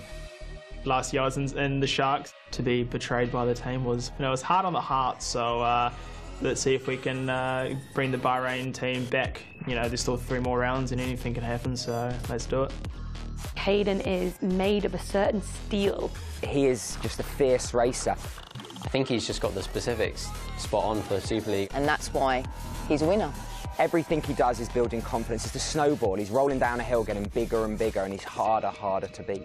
Hayden Wilde is your series champion. Not off the podium on any day of the series. Very worthy Super League champion. I'm pretty stoked to race here again. Love the crowds in France, love the people, looking forward to it. It's a tough technical course, suits me well. If you can ride, if you can throttle up, throttle down really well, you can hurt some people seriously in Toulouse. Being full gas and being aggressive, that's rewarded me pretty well. He just takes the risks and he goes for it. It's so hard for me not to see myself on a podium. He's put himself in this position, he's ready to deliver. Hayden Wilde will be tough to beat. The 2022 champion, but some people say that it was only due to bad luck that this man wasn't the 2022 champion. He comes back after COVID. It is Australia's Matt Hauser. I think everything that happened in London. There's the penalty for the false start from Matty Hauser. They've picked the wrong eagle. It wasn't his penalty to serve. The officials made a big mistake. I was human. And then the crash, the disappointment of Malibu. Oh, Matt Hauser's down in exactly the same place as Georgia Taylor-Brown. That's what you do for the race, eh? You like you put your heart and soul into it. Pretty annoying, but... What more could happen and he could still fight on? Matt won't quit. Matt Hauser will not quit. Matt Hauser is your Munich champion, denied last week, takes it this week. This is absolutely fantastic from Matt and just shows what a force he's going to be over the years to come. Matt Hauser has fought back, the Australian with his second race win of the season, and you can see how much it means to him. You know, technically he's getting better and better. He's really starting to fulfil his potential. Over the years, Matty Hauser's been there or thereabouts, but this year's different. He wants it. Matty Hauser has come in here to execute. He has come in here to win. So Hauser and Wilde join this list, but they are not alone in being new names on this start list as we warm up for Toulouse round 2 of the Championship Series. Joining Hauser at the Eagles, Christian Blumenfeld, who has swept all before him in the last couple of years, and Leo Berger. Look out for Brownlee from the Sharks, Wilde at the Scorpions, and over at the Warriors, the new name is Mark de Brick. But it is the Sharks we welcome out onto the black carpet first, starting with Dan Dixon, who finished 6th in London. His best is a 4th. He absolutely loves to race, does not miss one. Chris Perham is here as well, won the team's title with Bahrain Victorious last year. Plenty of SLT experience for him. But a new name, Jack Stanton-Stock, who made waves in the Arena Games. Max Stapley, who, well, look at him. They call him the Big Easy, and for a reason. Led the swim, finished 5th overall, and Johnny Brownlee 2nd in London. And we head down now to Michelle Dillon. Pure dominance in the women's race. More of the same now. Well, I really hope so. The women have set a massive benchmark now for our Sharps team in the men. The vibe is set, and yeah, I'm excited to see what these guys are going to do. They're very hungry today, so let's see what the Sharks can achieve out there. They look hungry, Michelle, thank you. She was looking for a pun there, but she couldn't quite get it over the line. The Santara Tech Eagles next out, led by Kenji Nina, who, by his own admission, didn't have the race he would have liked in London. He's looking for some redemption. Emil Holm, who is a great addition to the field after debuting last year. 4 top 10s for the Eagles last year. Christian Blumenfeld, world champion, Ironman world champion, 70.3 world champion, Olympic champion. And there is Matt Hauser coming back from a bout of COVID. And finally, we welcome out Leo Berger, the 2022 world champion. What a lineup, Tim Don. Tim Don, what a team lineup. What can we expect from the men's race? The Eagles are going to race with all heart today. You know, they're really pumped from the women's race. They've learned from watching it. They're going to be going full gas from the front. We're going to see a flock of Eagles flying high. Love it, Tim. Good luck. RTS Warriors. It was a tough outing for the RTS Warriors in the women's, but let's see if they can turn it around in the men's. A tough swim, set up a tough race for Seth Ryder, but he was strong apart from that. Didn't feature. Mark Dubrick is the debutant, 28 years old, just coming off 8th in the 70.3 World Champs last weekend. Reese Vanderson took the run points. Look out for him on the run. Carter Stuhlmacher, also 18 years of age, is there, and leading this team, Chase McQueen, 9th in London, a former Arena Games winner. Look out for him in the swim with Matt Hauser, and here is Nick Chase to tell us about it. Nick, these crowds are absolutely incredible. How much does this fire up your athletes? Well, after the punches we took in that first round, I think the Warriors are built for this. They're fired up, and I cannot expect anything but the top performance from each and every one of my male competitors. Nick, thank you so much. The Bahrain Victoria Scorpions. And finally up there is the Bahrain Victoria Scorpions, and there is Henry Schumann, who led the team last week, finished 7th overall, wants better, and he needs to start with a fast swim. Speaking of wanting better, Shahar Sagiv had a puncture last week. Roberto Sanchez Mandicon ran his way into 4th. He'll be looking for his first podium. Vitaly Vorontsov, the Ukrainian, and Taylor Reid, fresh off that podium, full of confidence. And finally, the Falcon, Hayden Wild, last year's champion, joins the team, and we'll try and get a word with Michael Gilliam. FG, if I can just run in and grab you, tell us about this team, the Scorpions. Well, finally, we're back to full strength, so we'll be ready to rumble. We won't be humble. Brilliant stuff, MG. Thank you as always. I don't know what's going on with all the rhyming coming from MG today. But is it Eminem or MG? That's it. Oh, dear, oh, dear, oh, dear. Anyway, you never know what you're going to get as we line up for stage 1. It is the traditional swim, bike and run, a 3-stage race. If you're just joining us, a short gap between each stage, so 3 triathlons back to back. The first one is in the normal order. Swim, bike and run, 300 metres, 4Ks and 1K. But every minute you lose in stage 1 and 2, every second is paid for in the stage 3 pursuit start. The crowd has built, and we are ready for what will be an incredible men's race. Here we go, Super League Triathlon Toulouse. The men are in the water. See the start here. Henry Schumann on the far right. He wanted that position with no one on his right side so he could get some open water. He's really keen to get this swim preem if he possibly can and set his race up. He missed that last week with the congested start in London. He's already off to a great start. Yeah, it'd be great to see Henry coming back. We know in years gone by he was so dominant in the swim, but after a bit of time out with injury, he hasn't really had the swims that we were used to seeing when he got the bronze medal in the Olympics, the Commonwealth Games gold, and we can just see there on the left-hand side of your screen the men's leaderboard. Alex Yee, of course, sitting out of this race, focusing on Pontevedra, the final of the World Triathlon Series, but he will be back in Malibu. Yeah, Matty Hauser right in the middle of the screen, off like a rocket ship. He's a massive swimmer, and flanked on the far left it looked like Max Stapley with that long loping stroke. There's someone on the hip or on the shoulder now of Stapley as well, who I think is a warrior who's sitting in, but Stapley the leading shark, Hauser in the middle in the white, That'd and be then McQueen. in the red closest That'd be to McQueen. us is Henry Schumann, who's losing time. But a representative from each of the 4 teams out the front, and the teams folding in behind them. Don't forget you can predict the winner. So just hit that QR code on your screen with the phone. You get it with your phone camera, and if you know what that is, a QR code. Are you being cheeky? Yeah, I know 100%. exactly what it is. Of course. Look at that Hayden Wild way out in front. No, Johnny Brownlee only down with 14%. I'd give him a few more than that, but this is a fantastic swim. Is that Chase McQueen? It's Chase McQueen. Yeah, it is definitely. indeed from the Warriors. Let's hope he can pick up some points, because at the moment the Warriors are struggling. So Chase McQueen, he's having a fantastic swim, as he does. He also had the fastest bike here last year by 4 seconds. Look at that, the Scorpions all on the back. That far right side with that current has not done them well. They saw them forced off that first swim buoy out wide. Henry Schumann had to go. So they're probably swimming at 10 or 15 metres further. And that gap could be significant. Huge gap. That is a huge gap, and McQueen sitting out front enjoying a great run in as the Warriors were on the inside line. The current goes from screen left to screen right, so it's actually pushing you away from the first buoy. So they're fighting the Scorpions against the current as well. We do have a pontoon draw, so it is luck of the draw, and then you get to choose, and the Scorpions didn't get the choice they wanted. whereas the Warriors did, and that means they end up with prime position with a prime swimmer, McQueen, who was in a three-way swim battle, I guess, with Hauser and Taylor Reid last year, but Reid in the Scorpions and Scuban in the Scorpions haven't had the swim they would have hoped, and it's 3 Warriors on the front, just showing you how much that pontoon position has helped them, because there's not, I guess, excellent swimmers or the guys you think about as leading the front of the swim from the Warriors, except for outside of McQueen. Just looking for the cap there of Hayden Waller. Haven't seen it bunched up there with the Scorpions.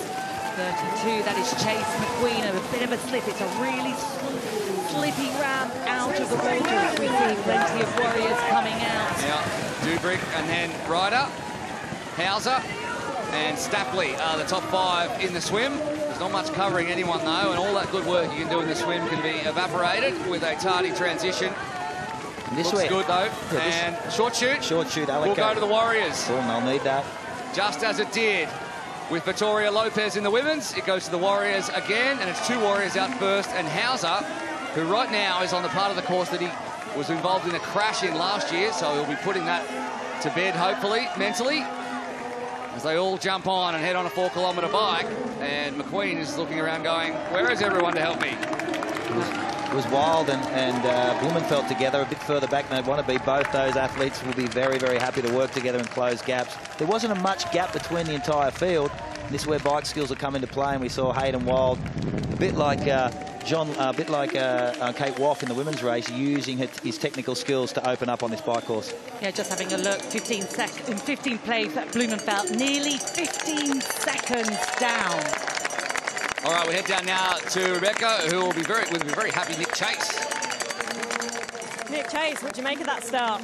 This is pretty much what we knew was going to happen when we got that beautiful start, positions 1 through 5. We've selected this team based on a lot of personal strengths, and our swimmers are nothing to be trifled with. So these boys just now have to hold their own on the bike, go with the best in the world on the bike and the run, and I think that the Warriors have a chance in the men's field. Good luck, thank you. Johnny Brownlee has pushed his way up towards the head of the pack. He's tacked on to the back of Seth Ryder there, but there are 3 still out the front. Hayden Wild still without his shoes on. A few of the athletes still opting not to put their shoes on, fighting for those positions to close those gaps. That's how important it is, and that was Christian Blumenfeld a fair way back, but we know he can ride a bike. Well, he can, but how's he going to feel after coming from Finland, 70.3 World Championships last weekend, where he didn't fare too well, and then Singapore the week before that, Paris test event before that, as we see the athletes coming round. 6 seconds, Leo Berger in second place behind Chase McQueen, who's riding phenomenally well on this tough course. Does McQueen stay out here and try and do a Kate Woff and put some time in early? I think he has to, doesn't he? He doesn't look like he's on the absolute button, but he needs to keep that gap away if he's going to come in and be able to measure his pace throughout this race in the same way that Kate Woff did. It can be easier on the front. You've got your own lines to follow. You're not caught in that bunches. You're not having to jostle for positions. It can be very, very tight. The camera doesn't do it justice. It's a very, very tight, skinny French road, and it gets congested, especially as you come through this technical section.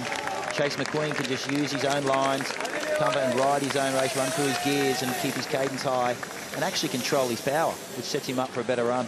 And it's not a comfortable bike ride when you're in a pack around here. There's a lot of sort of blind corners and changes of tarmac and, you know, little ruffles or little gutters, as we've seen. It's better to be on your own. And we'll head down now again to Tim Don to give us his update on how he thinks this race is panning out. Second and fourth position for the Eagles as we last saw it, Tim. Absolutely, and we've got Emil coming and Christian's riding so strongly. We really want to get to the front of the bike by the end of this round to really control the run, and then from there we can push on the second race. How much more is there for you to think about with this race format? I mean, you can see now Chase is not giving up, so fair play to him. But you got Leo on the front, absolutely charging. You got Kinji Nino, this is his kind of course. Maddie Hauser, and look at Emil Holmes. I'm loving it. Let's go, Christian. We're loving it. It's so tight. Thank you so much. The question I have is, where is Hayden Wild on this timing sheet? He's We're there. not seeing him I've right seen now. him on screen. I just haven't seen him pop up on the timing chip even after the swim, but he's definitely there. I see that Red Bull hat he runs around in, the helmet. No, he's not in the front pack, that's for sure. So not a great start for Wild. Watch Bergier. He's technically efficient. He's been happy to sit on the front of this group. They've all benefited to those 4 athletes behind Chase McQueen. Leo loving this technical bike course, and he's the one that's opened that gap on Hauser, his teammate, who had his wheel after that first lap. I can see Hayden Wild there with the Red Bull helmet, as you say, part of this group right here, so his timing chip's not working, so we'll keep the eyes on the Falcon as last year's race winner looks to build himself into this race.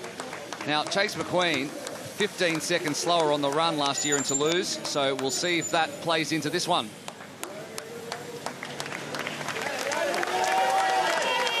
There is the QR code, so continue to predict who's going to win this race. Add your vote to the pile, and we'll see what the poll says as the race starts to take shape over the opening stage here of the triple mix here in Toulouse. Great start for Johnny Brownlee, who finished behind Alex Yee in London last week. As the ref there rings the bell, just 1 lap to go of this 4-lap first stage here in Toulouse. But this is our chase pack. It's a little bit bigger. Oh, no. That's the entire group. McQueen's come back to the pack. Just call it Leo Bergier. He has not got off the front. He moved straight to the front of the bike after closing that gap to Chase McQueen. He's been happy to take up the run of racing, and they've all benefited from that. He's the sole athlete that's established this break, without question. Well, he's not stopping there either. He's staying on the front, and there's 2 eagles in there. There's a shark and a warrior as well, or 2 warriors, and no scorpions, Macca. No scorpions. Johnny Brownlee and Kenji Nina have benefited from Leo Bergier. I think Johnny's going to unleash a massive run. He hasn't had to do the lion's share of work, which he's often happy to do. He's been able to benefit from having Leo there, who's amped up with this home crowd. He's a world champion, technically amazing, coming from the south of France, riding down those mountains around Nice, and he looks remarkable. He does indeed. Great to see Johnny Brownlee, though. You know, he's definitely in the twilight of his years of, or time of his career, and it's just great to see the 3 times Olympic medalist racing so well. He absolutely loves this style of racing, and at around about 32 years of age, this is really positive from Johnny Brownlee, who had a really poor Olympic test event in Paris just a couple of weeks ago. Oh, he backed that up, though, a week later with second. Exactly, behind Alex Yee. In London, behind Alex Yee, who's not here. So if Johnny can be there or thereabouts, considering the new names, then he might lead this championship. So there is a short shoot up for grabs, and it could be anyone's, whoever has the best transition. The Warriors already have one, but they can deny the other teams from picking it up, and that really could be crucial in this men's racing, which is always close. Who can get across the line first? It's going to be Bergier, and it's going to be the Eagles. Brownlee has a great transition too. McQueen, then Ryder, then Nina, who already has the swim cap on. Look at Hayden through transition. Again, his transition's the key point of his racing. He's by far the fastest, and he's closed a lot of the gaps he lost in that swim. Schoeman just off the back of him. Yeah, Dixon and Blumenfeld. I loved his interview where he said, I don't know myself if I'm not on the podium. I only see myself on the podium, and that's why he is the reigning champion here in Toulouse, and he's determined to make that happen again as he claws back the deficit from the early stage of the run. But look at Johnny Brownlee pushing the pace with Leo Bergier, the current world champion, on his heels. Yeah. He's a fit Johnny Brownlee's wonderful to watch, isn't he? Oh, He's he is. I love it. Beautiful racer. He, as we said, he benefited from that bike group. He was able to be very tactically smart, and let's hope he can unleash a big run, a Brownlee run, which we're so used to seeing. Well, it certainly looks like a Johnny Brownlee run, and Bergier, the 2022 world champion, tucked in behind. Wild is looking to erase that gap. And, you know, he's come off 3 weeks he hasn't raced ever since he came off early in the morning on the Paris test event.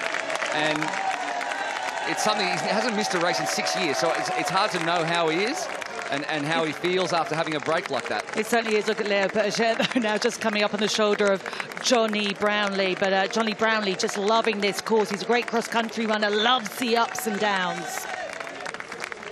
It's a race in 2 right now. And Bergier and Brownlee putting the hammer down and putting time into the rest of the field. If you're just joining us, of course, a pursuit start for stage 3, so very, very important. Wild is dragging Schoeman up as the 2 Scorpions to try and cover that gap to Nina, Ryder and McQueen, who are all together, and Dixon as well trying to cross over. But at the moment, it's Bergier and Brownlee who, at last split, were just a second in front. Now I'd say they're probably 3 seconds in front as they run down towards the finish line of stage 1. Now, the Warriors picked up the first short shoot. The Eagles picked up the second. And if Johnny Brownlee can cross the line first at the end of stage 1, he'll pick up a short shoot for the Sharks. And there is the Shark and the Eagle on the grass running down the side of the Garonne. It's a foot race between the Eagle and the Shark, and I think the Shark's getting over. Johnny over the top of Leo. Oh, no. Come on, Johnny. This is great to see. Leo Bergier, the current world champion, Johnny Brownlee, he's lifeless. His career it's amazing. He's still pushing the pace for the world's best. Absolutely brilliant. Well, Bergier denies the short shoot to Brownlee. Blumenfeld does what he does and comes across the line in a big rush. Wild and Schoeman are your top 5. Not much separating them compared to what we saw in the women's. Ryder and Nina within the 10 seconds. And McQueen faded in the end there to 14.7 seconds back. And we're missing Hauser. Hauser was a long way back. I was going to call that earlier. Yeah, missing Hauser. There he is. Interestingly, it was Sanchez and Blumenfeld who ran from that Hauser pack to close that gap. Something wrong with Matty Hauser. Well, he's coming back from COVID, and it can be one of those things that you might not have that top end, and that's what this racing demands of you. It absolutely does. You can only come here, can't you, when you can run and not feel 100%, but if you're not 100%, it's going to hurt straight away. We can see Matty Hauser there just suffering, obviously not totally recovered from COVID. He had a difficult race here last year, and he would have wanted to make amends for that. He did win the final in Nîmes, and we expected a lot from him here today. So Johnny Brownlee setting the bike up. We're hearing that he did have an issue with his bike, but the bike mechanic can come in and fix it up, and apparently everything is under control for Johnny Brownlee, so take a sigh of relief. Great Britain and Sharks fans, everything is okay right now for the champ. So setting it up again for stage 2. We're getting better access to the team managers this time. There's just Tim Don sprinting down the other end. As we head down now to Rebecca Charlton. Johnny, I know you're very, very busy. How happy are you with that start? A lot better than I had last year, so I was a long way behind last year. But yeah, a lot doesn't really happen to the last leg, so that's where the double run is. But yeah, couldn't start any better, really. You seem very calm as well. Oh, well, didn't look it. Hi, thank you. Well, no, you focus. Thank you so much, Johnny. Taking a couple of seconds as we look back at how this one shook out, and Chase McQueen along with 2 other Warriors came out of the water, so big swim points for them. And McQueen put it down at the start of the bike, picked up the short shoot for the Warriors and had a good first half of the bike before the crowd caught up to them. Bergier managed to steal the second short shoot, this one for the Eagles, as we saw the sign go up, and Bergier held off Brownlee and gapped the rest of the field. Those two in big form from Wild and Blumenfelds. And now we ready ourselves for stage 2. And that one, I mean, the cream rose to the top in a lot of ways. We're going to find out now how much the travelling has taken out of Blumenfeld, and also where Hauser is at, which is a really interesting one, both for the Eagles. But there was an interesting discussion in the Scorpions team meeting of where Hayden Wild's going to start here. He wanted to actually start in 5th position and get a running start. I'll see if he does do that. There's Henry Schoeman on the front. Hayden Wild requesting to start at the back because it's too congested on that first part of the run. He wants to hit it without getting in the congestion and get a running start. Well, he's going to stand. He's standing back on the right-hand side of your screen right now, and he's looking around going, yep, you go in front. I want to stay back here. So he doesn't get held up at all as they round the turn. So he's on the outside at the back, and we're about to start stage 2, run, bike, swim. So around the outside, shoulders his teammate out of the way, and it can get congested right there as we see someone have, I think, Stanton stop, trip a little bit, and that out the front is Reese Vannison, who laid down a 2-minute lap, 7 seconds faster than Alex Yee last week, the 18-year-old, part of Project Podium for the USA Triathlon, and took the run points, and he is out the front again. Chris Perham is there as well. He was the fastest runner and picked up the points last time around. I think that's Roberto Sanchez-Mantecon between them. No, it's Vitali. But it is, you're right, Vitali Vorontsov. They've been instructed, obviously, those three to chase running points because they've gapped the field. And the thing is not to be carried away with that, because with no disrespect to them, they will not feature overall in this race. And I think the sensible thing is just to sit back a little bit and not go at this pace, because this is absolutely flat out. Yeah, it's just to give context to that, and we don't mention it too much, but there is a team's points race that not only takes in everybody's individual points, but it also takes in points for the top 3 fastest swims, bikes and runs across the course of stage 1 and stage 2. So the first 2, swim, bike and run, you can try to lay down the fastest times, pick up some points to add to the team's total, and there's $300,000 US on the line for the teams this year. So these great single discipline athletes are the ones who are instructed by the team managers to go out there and pick up those points for the team. Wild is the first, I guess you would call it, GC contender, yes, who leads the rest. But at the moment, it's a shootout between, I think now, Vanison and Borisov to see who might pick up that time. And Vanison's in the front of this 2-man foot race for the team points. We'll see what shakes out as they cross the line.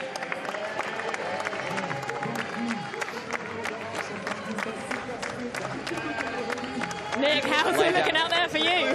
Woo, our boys are really showing us what they've got. We knew the Warriors were going to show up today eventually, and the men have really brought it to the table. You can see our lead guy right now just setting that fastest run split again. He's got to hold on to it. We need those points, so we are feeling confident. Nick, thank you. Yeah, Vanison ran a 4:19 1500 metres as a 13-year-old, made the Youth Olympics, and he's the junior national champion, finished 3rd in the 2022 World Juniors. Stuhlmacher, in fact, was 7th in 2023 when he was 6th.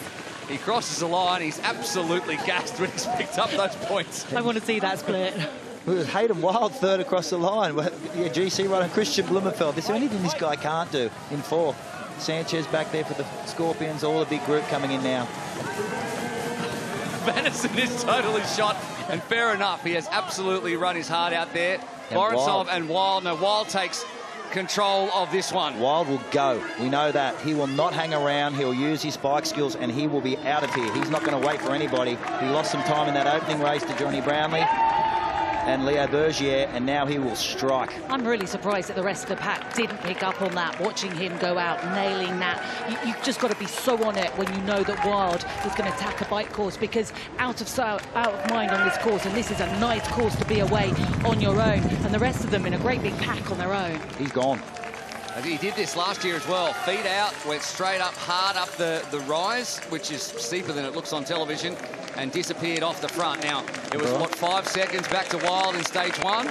All of that's been evaporated now, with Brownlee 4.2, Bergier 5.2, and they're all together, and Blumenfeld wants to cross that gap.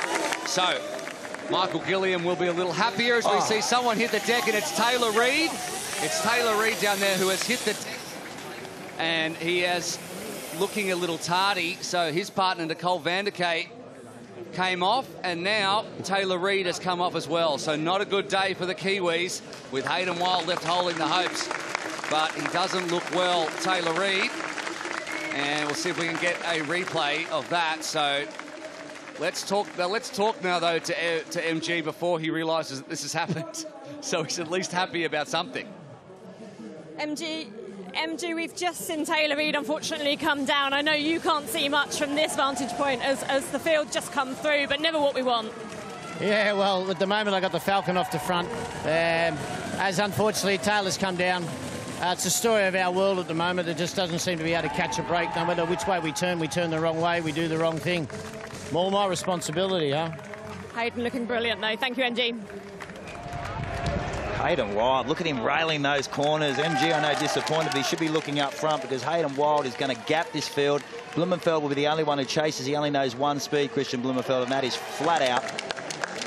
Taylor Reid back on his bike, but Hayden Wild at 8 seconds in 1 lap. We'll have a look at it here, and I think he was on the outside there potentially, and there he is, just came in too hot. Lost that front wheel. Yeah, just onto the bricks there, and he is down.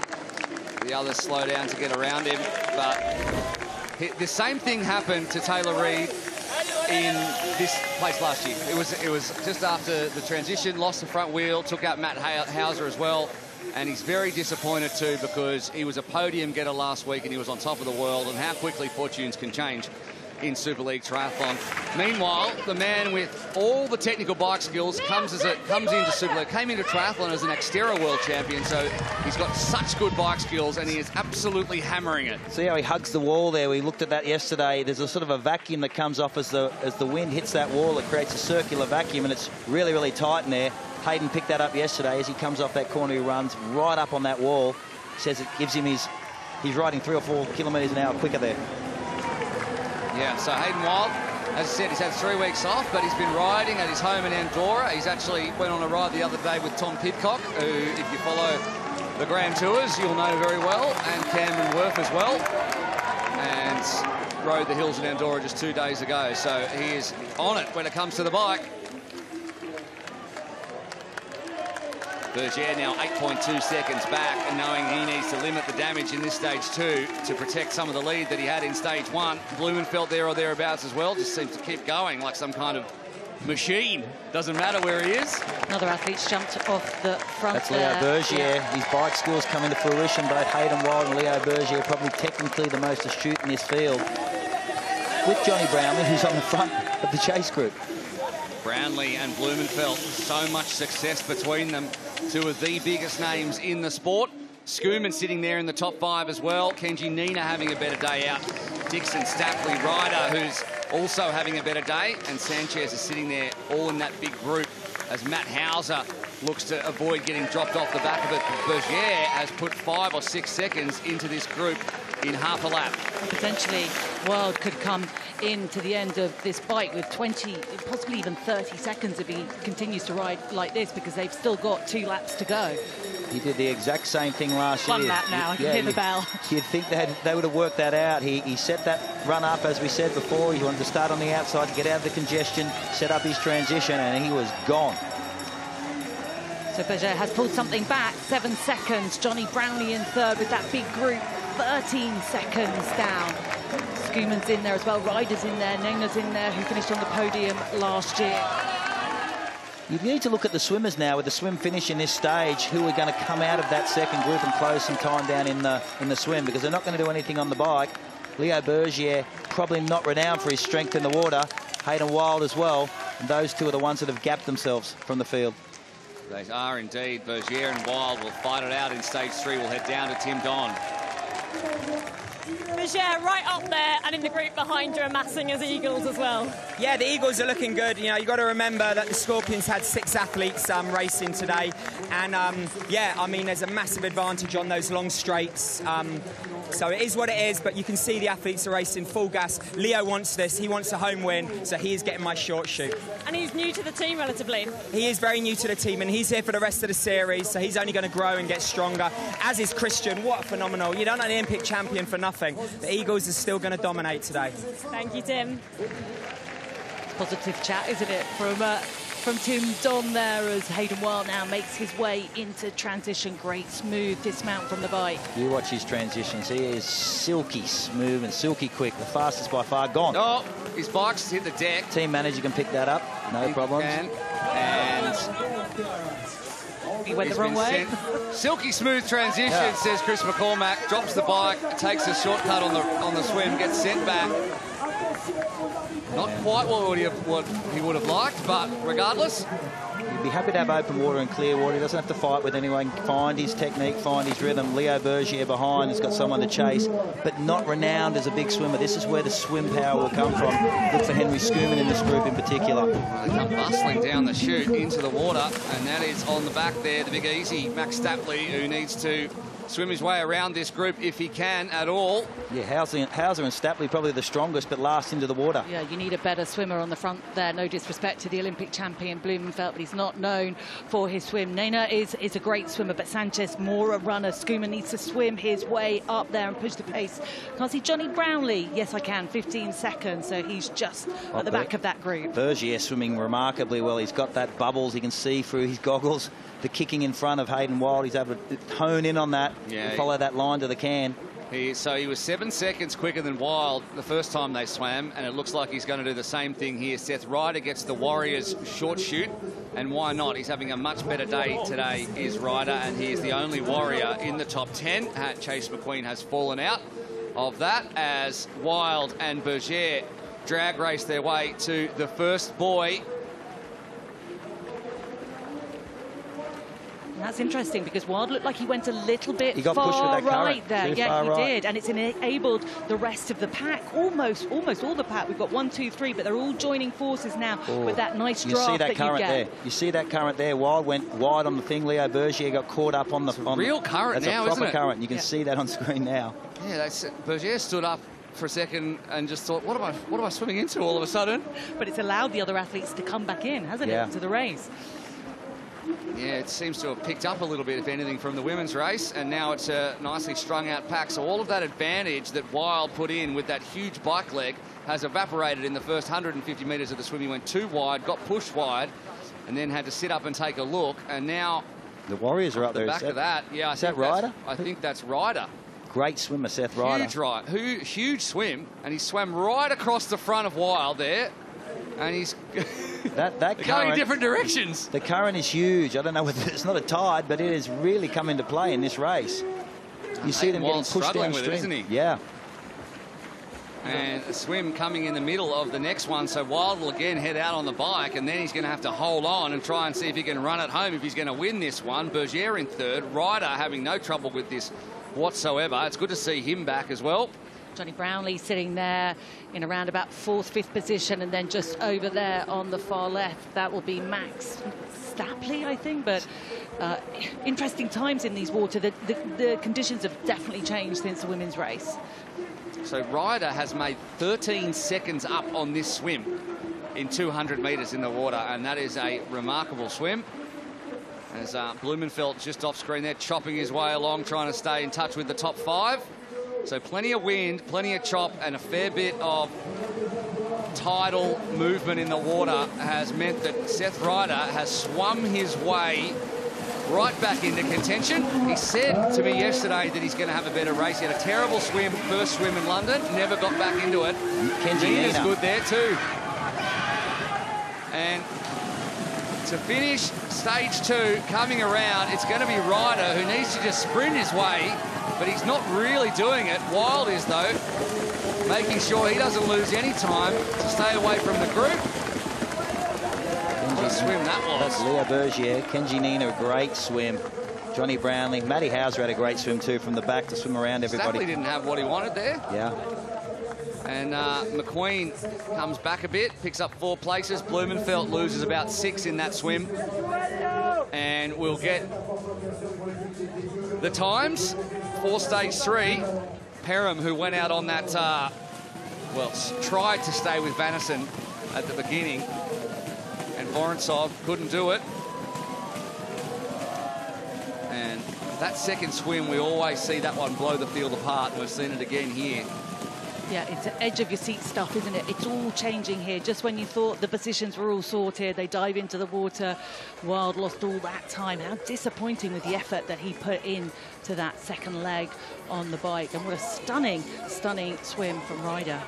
Yeah, well, how outstanding for us, though, because when I say if my maths is correct, what I mean is I'm looking at the numbers that someone said to me.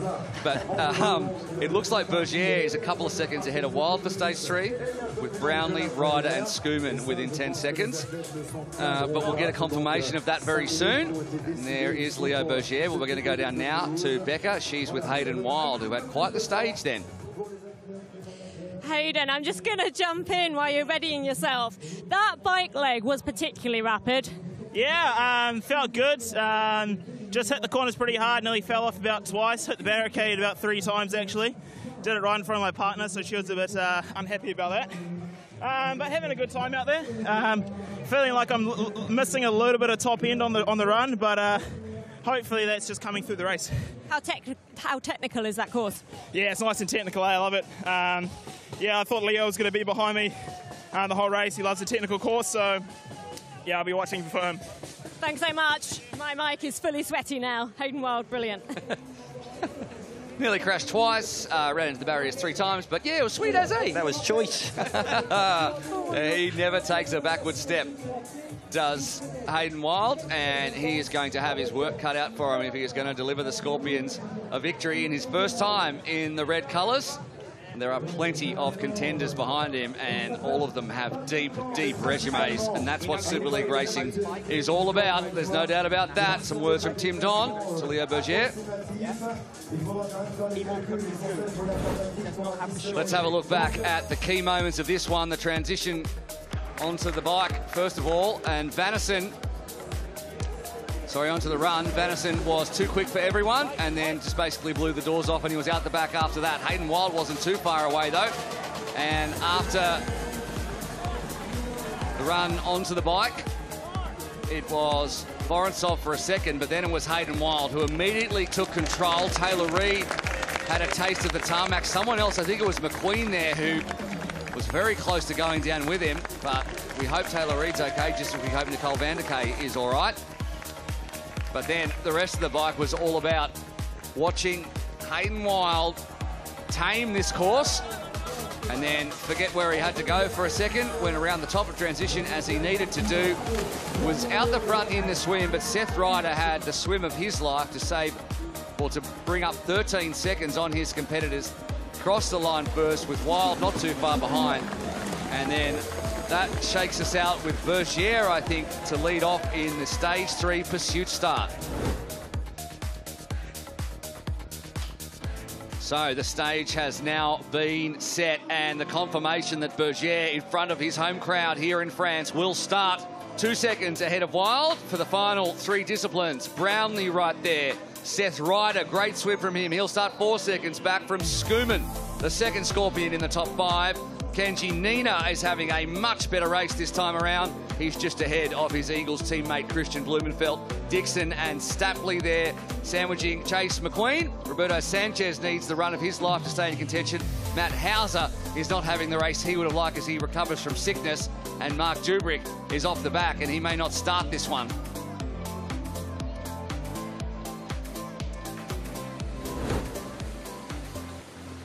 So here we go. All the preliminary is out of the way, and it is up to these athletes to deliver. And Leo Berger, having missed last week, has the weight of expectation of the home crowd, and he'll start first, but it'll be a negligible start, which means that we are going to have a race on our hands. You've got 3 magnificent cyclists, probably technically the best, leading this group out. Leo Berger, Hayden Wild and Johnny Brownlee. If they come together, they're going to shut this field out with a massive bike performance. So Berger, who's your tip here? Berger, Wild, Brownlee, all champions in their own right at the front. Annie, what do you think? Oh, it's going to be fascinating. Right on the fence as we get it underway here in Toulouse. And up goes the boom gate. Berger goes, Wild follows, then it goes Brownlee, then Ryder. Henry Skuman looking calm. He has to wait a second, and he is on. Nina behind him, straight onto the bike, straight over the swim cap, and Berger is solid and out. Wild streaking down the black carpet to make sure he hangs on the back beautifully onto the bike there, as is Ryder. Brownlee a little slower, and Skuman wants to join that pack because there's a big gap after Nina. Back to Blumenfeld, Dixon and the rest. These gaps matter. This first 500 metres of this bike course will set up the entire last stage for these athletes. You watch them gas it now, especially Hayden Wild, who'll try and bring Leo Berger with him and isolate Johnny Brownlee. Yeah, interesting watching Johnny Brownlee take the transition there. He's favoured that sort of right next to the rails. He wants to get his feet in before he goes up the hill, where a lot of other athletes don't. We have one which what looks like a mechanical there. Is that Ryder? That's Seth Ryder. Seth Ryder. Oh, that hurts. That's the American and the Warriors. Oh, and he's back on, but after all that hard work, he grinds his gears back to the top of the course. He was right in the box seat too, just off Johnny Brownlee. I don't know what happened there, but whether he came off or just dropped a chain. Well, you're coming off that sharp, sticky hill, and you turn right into a left-hand, a slight downhill. That gear changes can drop the chain. Because it's going to be interesting now, because Wild, I tell you what, he's going to take a few risks on this course. He mentioned it in his interview just a few minutes ago, and we can just see now. Oh no, he's come down. Oof. Just lost the front, one corner before it happened to Taylor Reid. And that hurts, and Henry's, you know, he's on the bubble, he's on the limit, Ryder, and that's what happens. Henry Skuman in fourth knows if he lets this go, he needs Johnny Brownlee's wheel. Johnny will chase these two in front. Both of them know that the 2 athletes behind them are better in the water, so they need that gap. Schoeman comes in a bit hotter into that corner as they head up the hill to make sure that he can pair up with Brownlee. He doesn't want to see these two get away, and Berger did this in the opening stage. Wild did it in the second stage. That's the point to attack and to really put time into your competition. I'll tell you what, those legs have got to be burning on that hill. I feel for Johnny Brownlee trying to chase down Wild and Leo Berger, but he's not giving up just yet. But Leo Berger, wow, what a master of this bike course. Wild at the moment just choosing to sit in there, but Johnny Brownlee's going to have to work pretty hard, and I don't see them pulling back now anytime. It's going to be, I think, Schoeman and... Henry won't help a lot. Henry's going to take Johnny Brownlee's whirl and ride it through. Both these athletes have to limit their losses on this bike ride because they're both better in the water than the two in front. Yeah, so Schoeman, you know, he's renowned, or he's been renowned in past years. Oh, that was close. for having a great swim. He would feel that he could swim up to the back of Hayden Wild in that 300 metres, especially given the water the way it is. But we'll see how that plays out. We've still got a couple of laps left of this bike. And is that Perham who's been lapped out? Perham, I think, and he'll stop at the black carpet up here by virtue of that rule. And there are a couple of others too who will stop. And they've been eliminated. Such is the pace at the front as Wild continues to push his way up this hill in the third lap. And the French crowd continue to push Leo Berger on, to not let the Kiwi out of his sights. They are railing it. That gap has opened up. Johnny Brownlee coming around the bottom of that climb. It's about 150 metres, that climb. You can see the gap opening. They know this is all or nothing. Bit of a gap there between Brownlee and Nena now, though. That gap is definitely growing. It's now 13 seconds. We're down now to Rebecca Charlton, who has the managers from the Scorpions and the Eagles. Tim, it's very tight at the front. It is. I mean, you've got the Olympic bronze medalist going toe-to-toe with the current world champion in France, who is French. Still all to play for out there, MG. Can you see the tears behind my glasses? At the moment, my heart's bleeding. I've been mauled by teeth, clawed by eagles. I'm just getting hammered every which way I go, and now the bitumen's even biting us. I give up. Tears of joy from MG, guys. Thank you so much. He feels the losses, but may he feel the win at the end of this one. Schoeman and Brownlee have dropped right off the back, and they'll need the big swim to get themselves into this one. So Wild will know that in this swim he needs to stick to Leo Berger like glue. What a run that'll be. What a run that'll be. If all things being equal, there's a lot of racing to go, but this is really setting itself up for a big race. There's two groups away with the big pack behind. Matty Hauser and that back pack. We're expecting a lot more of that COVID really playing on his strength in this race. And it's interesting that neither Wild or Le Berger,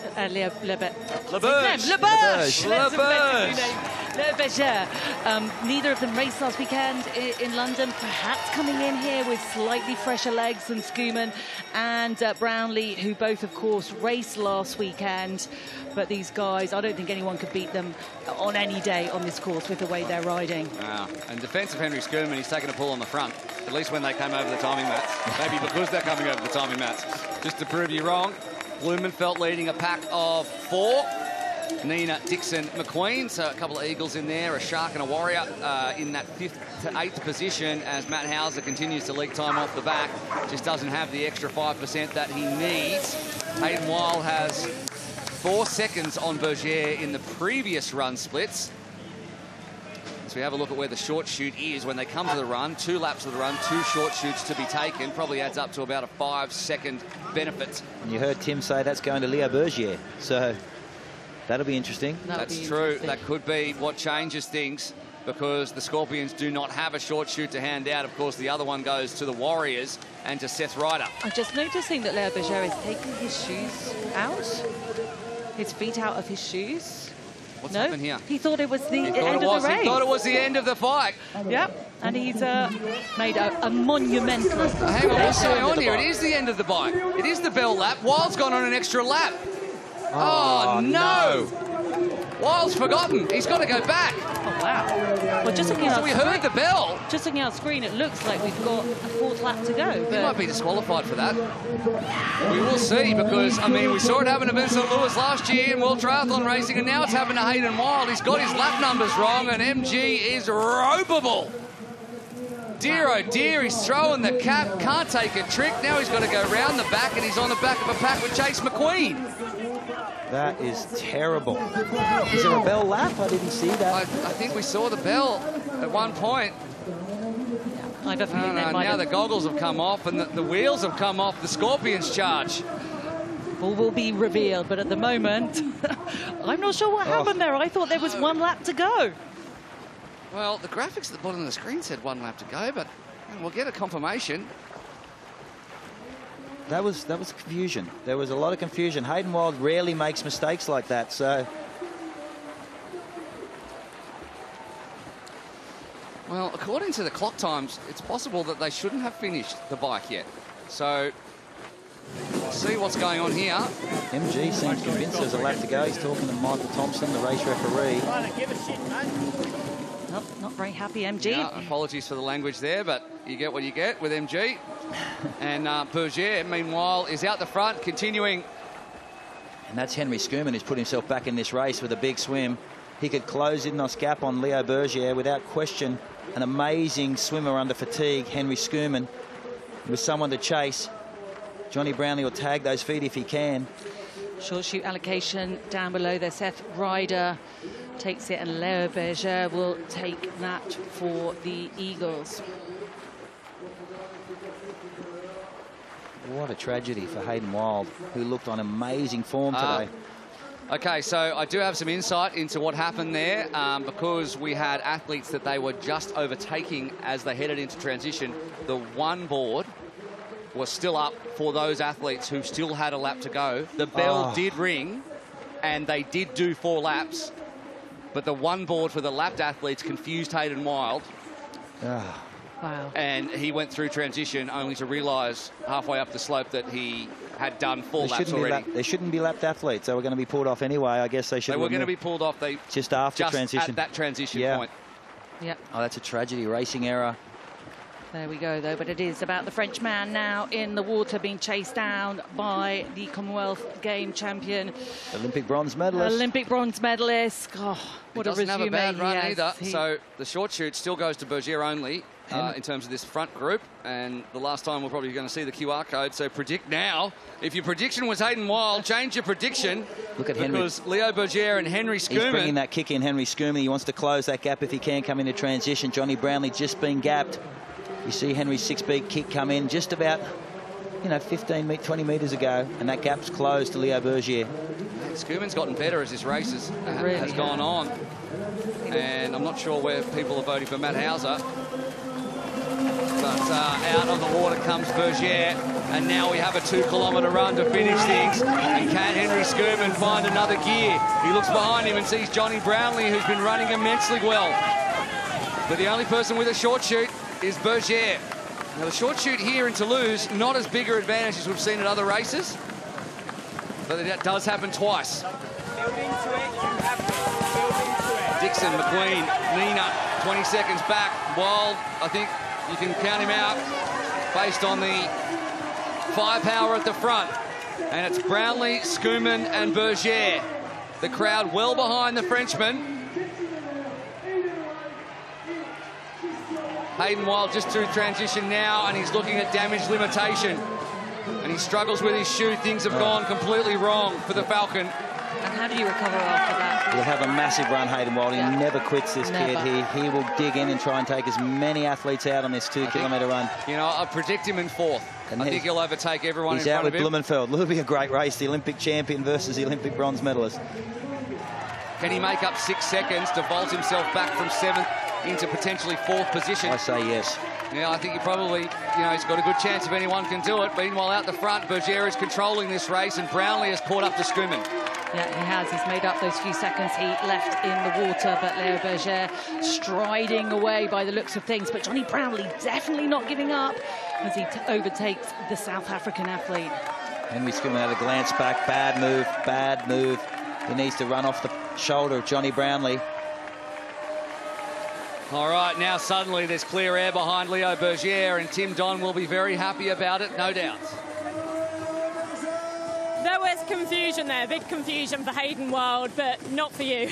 Yeah, I mean, the crowd were going wild. I could see them slowing down, and I could see Leo looking at me, and I was going to stop. I heard the bell. I saw the lap sign, the one before. He listened. He got off, dismounted. Man, it moves at 1,000 miles an hour, this game. It really does. There's so much in their head already. And tell us about the short shoot. I mean, I'm so chuffed. You know, there was a no-brainer to give it to Leo. You know, it means a lot. This is his first race of the season. I want him to take this advantage, this feeling of a home race onto Malibu and onto Neon, the grand final. It's not over yet. He's got an Olympic medalist chasing him. Thank you. Yeah, Johnny Brownlee has overtaken Henry Schoeman, relegated him to third position currently. And you'll see him come into shot at the back there. There he is. He doesn't get to take the short shoot. And I think just that gap looks too big. Would you not agree? Yeah, the gap's too big. Leo's in control. He's composed.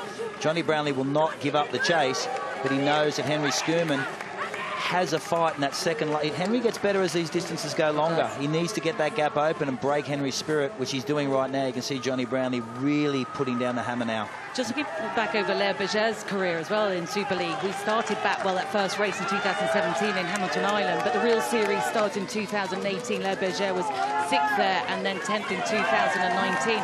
And then he had a big gap. Do you remember in Singapore when he ran without any shoes on? I was just about to bring that up. He's famous for the barefoot running in Singapore that set that race well, up ahead. He's now, it's called the Bergier rule that everyone has to run with shoes on because his shoes looked like mincemeat by the end of that run. He stuck it out, didn't he? He did indeed. 10 seconds. Brownlee has gone right past Henry Schoeman, and now he's looking at a 7.6-second gap.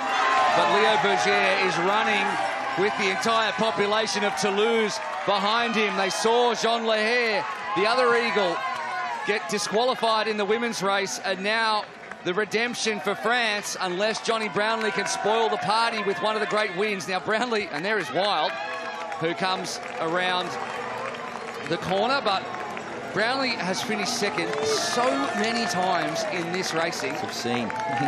It's obscene. But I'm just looking back at Wild v Blumenfeld, which is the race I want to see, and whether Wild can close in on Nina and Dixon. It's at 6 seconds to grab those points. We're talking about series points here, so for teams, and there's a lot on the line for these team races, and that's what the managers are screaming about. Every position counts. You've got these podium places here set up. Johnny Brownlee just doesn't stop fighting, does he? He really doesn't. Never quits. You did say Wild would run into fourth eventually. That was your prediction. We've just seen him coming around the corner now on the heels of Dixon. He's overtaken Nana. What a phenomenal run. And I love the fact that he just hasn't thrown his toys out the pram and given up on this race. Running himself now past Daniel Dixon, who's looking very fatigued indeed, isn't Look he? at Wild. He's so angry. Look at the anger on the Falcon's face. He is hating every minute of this. He's going wild. He is going wild. That's absolutely correct. He's made an error. He is going to limit the damage, and he's going to run on pure rage fumes for the next 700 metres. And he'll probably put down the fastest run lap on his way there too, purely because of that mistake. He knows he should have won this race, but instead it's probably going to be Leo Bergier, who we cut to now, heading down the hill. He'll take the short shoot once again. Brownlee's not close enough. And again, the double short shoot for Bergier. There is Brownlee in the backer shot where he has been. And now 500 metres to go, and Leo Bergier will win this race. Johnny Brownlee will lead the championship into Malibu. That's absolutely brilliant for Johnny Brownlee, isn't it? Finishing second in London, second barring any disaster here today. That's Schoeman who's behind him. We'd expect to see Wild pretty soon coming under the bridge, as he does now. You got to hand it to Wild, haven't you? He's going to pick up some really vital points for the Scorpions, who are going to have a pretty good day in the men's race. Not a bad day. I don't know what MG's concerned about. I think both the women and the men have been amazing. The Eagles have been tough to beat, but Leo Bergier, first race of the series, and just dominated all day. His bike handling was amazing. His runs were impressive. He has. Leo Bergier, he absolutely loves it. The 2022 European champion, the 2022 world champion. He won already plenty of times this year, and now he adds a win at home in Toulouse. Leo Bergier, first race of the season, first win of the season. Johnny Brownlee in second position again, but will lead the championship with Alex Shee not here. And Henry Schoeman from 7th last week to 3rd this week. A big swim in the third stage puts him into it. And Hayden Wild comes across the line in 4th, and he will be very disappointed. Dixon 5th, improves on his position last week, and straight off he goes to talk to the officials. Standing right here, he rang the bell. The one that sign was up. Timmy Don saw it as well. Diddly disappointed. He's such a winner, Hayden Wild. He rang it. Yeah, I know he did. Why do you ring it again? What do you mean? He rang it. Legit. He rang it with 1 lap to go for you guys. He ran it. He doesn't like it, Hayden Wild, but it looks like it could have been just a racing incident. As we say always, there's so much going on down there. There was lapped athletes coming across the line. The one board was still up for them. And that's where the management comes in. That's where the manager comes in, like Tim Don did, and said, Leo, slow down. Yep. And that's the role of a manager. He's picking up the pieces now, but that time was lost. We'll head down now to the black carpet. Calm and consistent throughout the entirety of that race. You must be delighted. Yeah, I think I've made the right choices during the 3 stages today, and yeah, I can't thank enough Tim Don, the team captain, and my teammates in the Eagles. Was there some confusion at the end of that last bike leg? Yeah, I was about to go down off my bike because I knew it was the last lap, and I heard Hayden shouting at me that we had still 1 more lap to go. So I came down a bit too late, and I saw him pass me like this. So I was really confused, and I think he was as well. So yeah, I'm really sorry for him. Because we didn't have the battle we wanted in the last stage, but yeah, it's part of racing, and I'm sure he will be good in the last 2 stages. Thank you so much. Huge congratulations once again.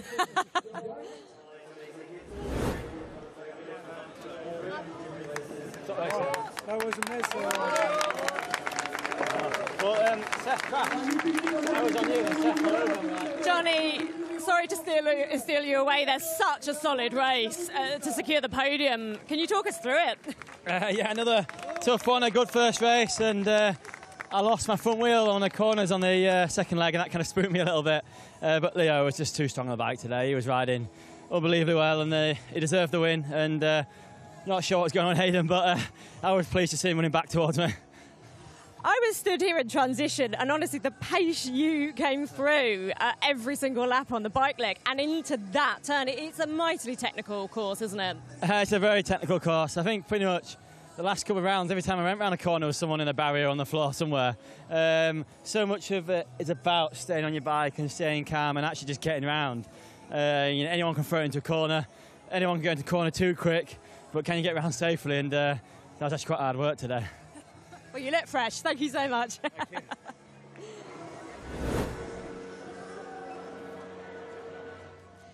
Congratulations on securing a 3rd step of the podium. How was it out there? It's so fast and furious. Yeah, it's very fast and furious. It really is hard.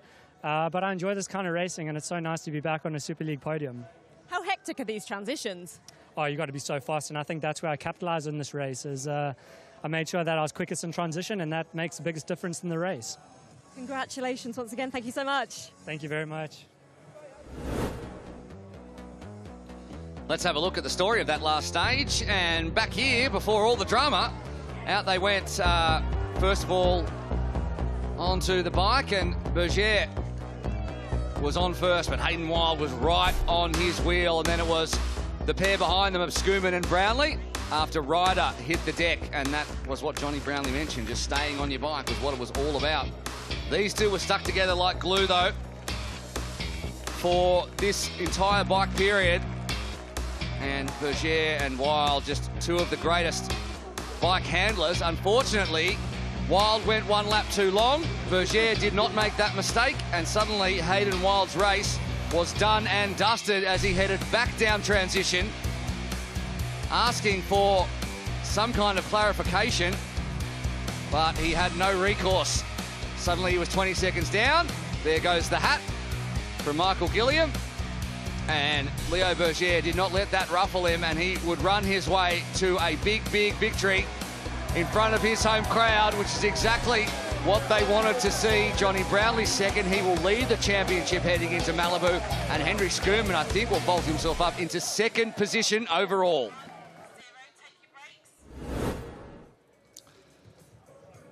Well, just have to let the dust settle on that one. There'll be plenty of storylines to come out of it. Leo Berger wins well, and plenty of great performances throughout. And one of them was Dan Dixon, and Dan right now is with Rebecca Charlton.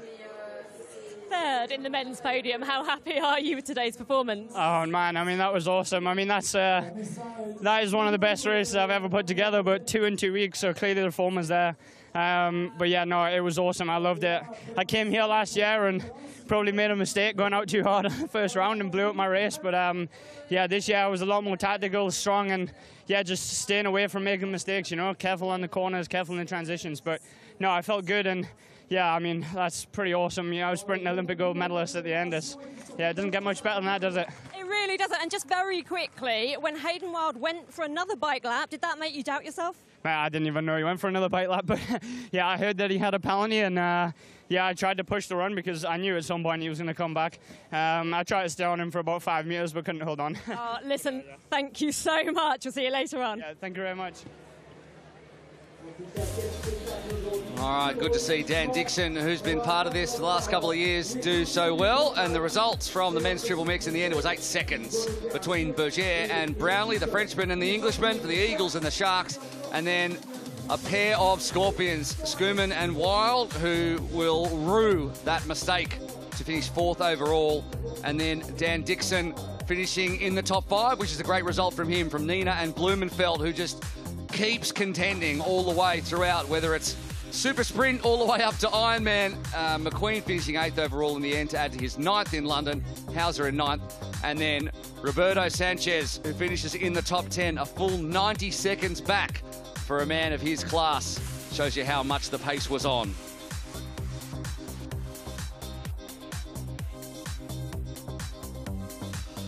So the championship series overall, 6 points now to Johnny Brownlee. Schoeman, as predicted, bolts his way up into the top 2, and Dan Dixon will sit in 3rd overall as we head to Malibu in 3 weeks' time. Roberto Sanchez, he could have added more there. He'll be disappointed with that after his 4th overall last week. Alex Yee obviously didn't add to his total, while Leo Berger added the 15 to his total for the race win. McQueen also on 15, so nothing between 5th and 7th, and then very close 8th, 9th and 10th as well. Taylor Reid coming off, so after his 3rd, he doesn't add to that either. It's time to head down now to the medal presentations, and a big crowd to watch a French champion be crowned for the first time in Toulouse. Please welcome the medalists.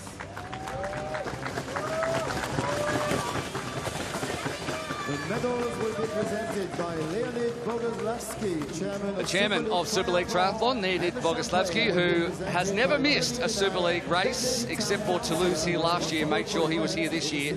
He will hand out medals, and Johnny Dunal, the Deputy Town Councillor of Toulouse, is going to be part of the ceremony as well.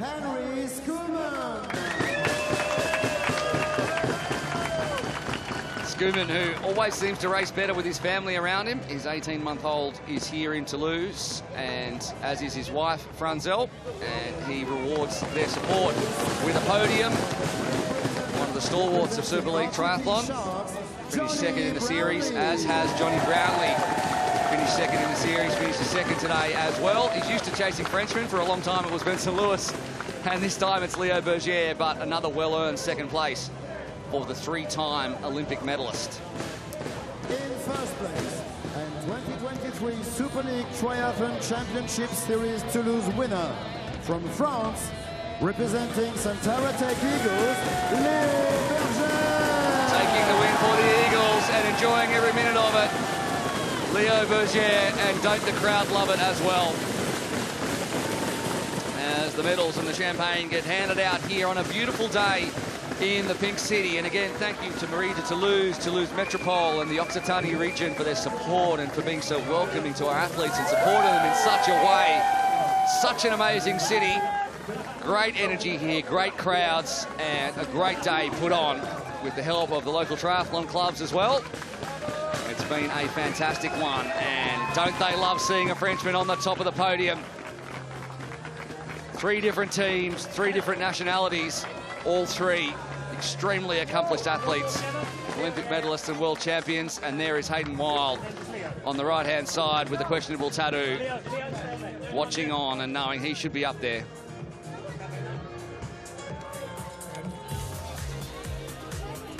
So the racing, as it was, ended up with the Sharks not extending their lead, but holding their lead. And the Bahrain victorious Scorpions, thank you very much to Henry Schoeman, especially up to 2nd overall from the Eagles and the Warriors. But it is very tight. The Warriors with a better result than hoped.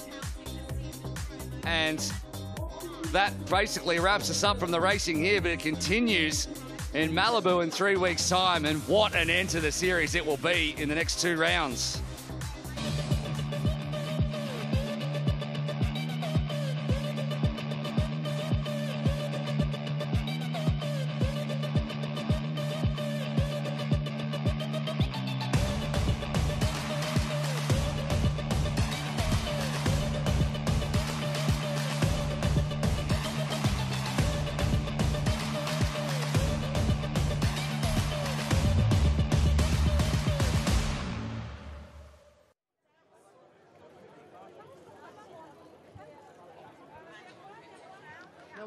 So what a race. Toulouse always turns on. Plenty of controversy, the technical course, the big crowds, the small margin for error, and you either win or die trying, as they say, and plenty of people found themselves on the wrong side of that equation, and we hope certainly that they are okay. But there are plenty more who tasted that scent of victory, and that is because they put everything out there on the line, which is what we require here at Super League Triathlon if you are indeed going to end up with a race victory. So Johnny Brownlee did it, Henry Schoeman did it, and Leo Bergier. And of course the race in the women was not anywhere near as close. Kate Woff was absolutely superb, and that is exactly what we're going to talk about first of all.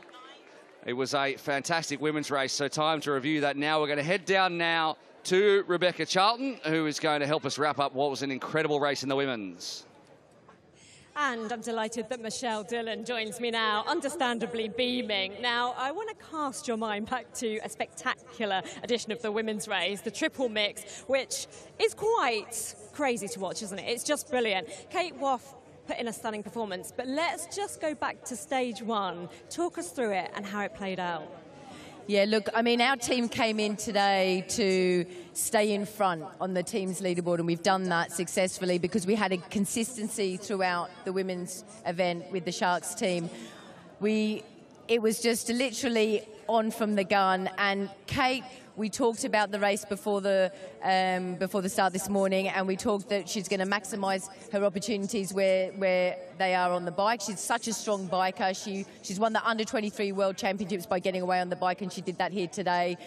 We didn't expect maybe for her to be so far ahead as she was, but honestly, the confidence is just built right up now for the next round. What I was going to say, I really hope it has, because she's so modest, and she said a similar thing as you did about that bike gap, saying, didn't actually realise I was so far ahead. Well, exactly. I mean, she's never been on the podium here at Super League Triathlon, so to get on the top of the podium, not even get a third or a second, but to actually go straight to the top is a phenomenal effort from Kate. And, you know, we as a team, we've inbuilt self-belief with the team over the last few days, and it's obviously paid off and worked. She's a phenomenal athlete, but a lot of it comes down to that deep-seated belief, convicting it and actually putting it, you know, into play on race day, and that's what really counts, and she did that today.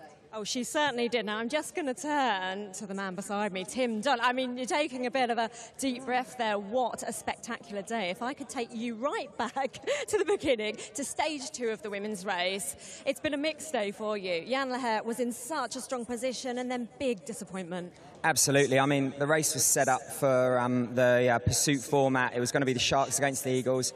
Rules are the rules. You know, the helmet wasn't done up, so she did it up, but the rule is you have to go back to your transition. Absolutely heartbroken, but I've said this before, this series moves at 100 miles an hour, and the athletes, they sometimes don't have time to think. Heartbroken for her, but I know she'll be back. And transitions can make such a huge difference at this level. We think of it as being maybe something you need to learn at the beginning of the sport, but it's make or break. Absolutely. I mean, it's the fourth discipline because, you know, the running, the swimming, the biking, they're so close. It's how they mentally approach the transitions. I call it controlled aggression. They really need to go in, focus, going bang, bang, bang. And you make a small mistake in this game, whew, you get punished. Oh my goodness. Well, Michelle, let's now move on to talk a little bit more about stage 3 and how that played out for Wolf.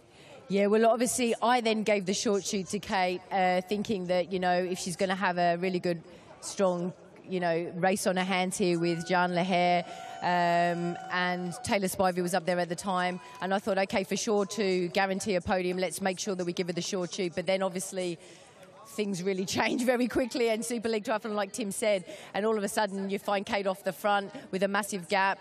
And, you know, Olivia Mateus also, fair play to her. She was right up there having a solid race today. She didn't feel the best, but she still delivered a great result with 4th place.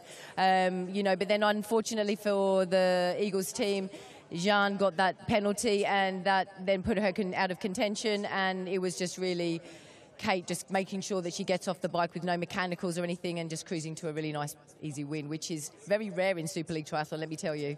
Well, it certainly is. I can totally agree with that. Tim, what are your biggest observations for the women's field looking ahead to Malibu? We got these young women coming through and taking control. We got Fanny getting the top 10. We got Kate Woff, who last year you would never said she'd win. And I think that was the largest winning margin we've ever seen in Super League for a woman. Going to Malibu, you know, we've got a nice 4-week. Everyone can go back home. Some people to altitude, to their home bases. A nice, easy week. They're going to be rewatching this race and London to learn those small things. We've thrown the surf in Malibu. It is going to be great. Oh, I'm excited. We cannot wait. Michelle, Tim, thank you so much.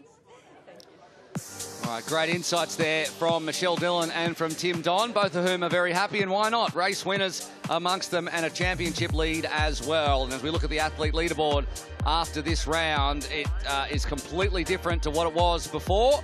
And now Leher has dropped halfway down, and instead at the top, Kate Woff puts herself in contention as well, and it's going to be all to play for when it comes to Malibu. There is no doubt about that whatsoever. And we're going to head down right now to Annie Emerson, who is with our race winner, Kate Woff.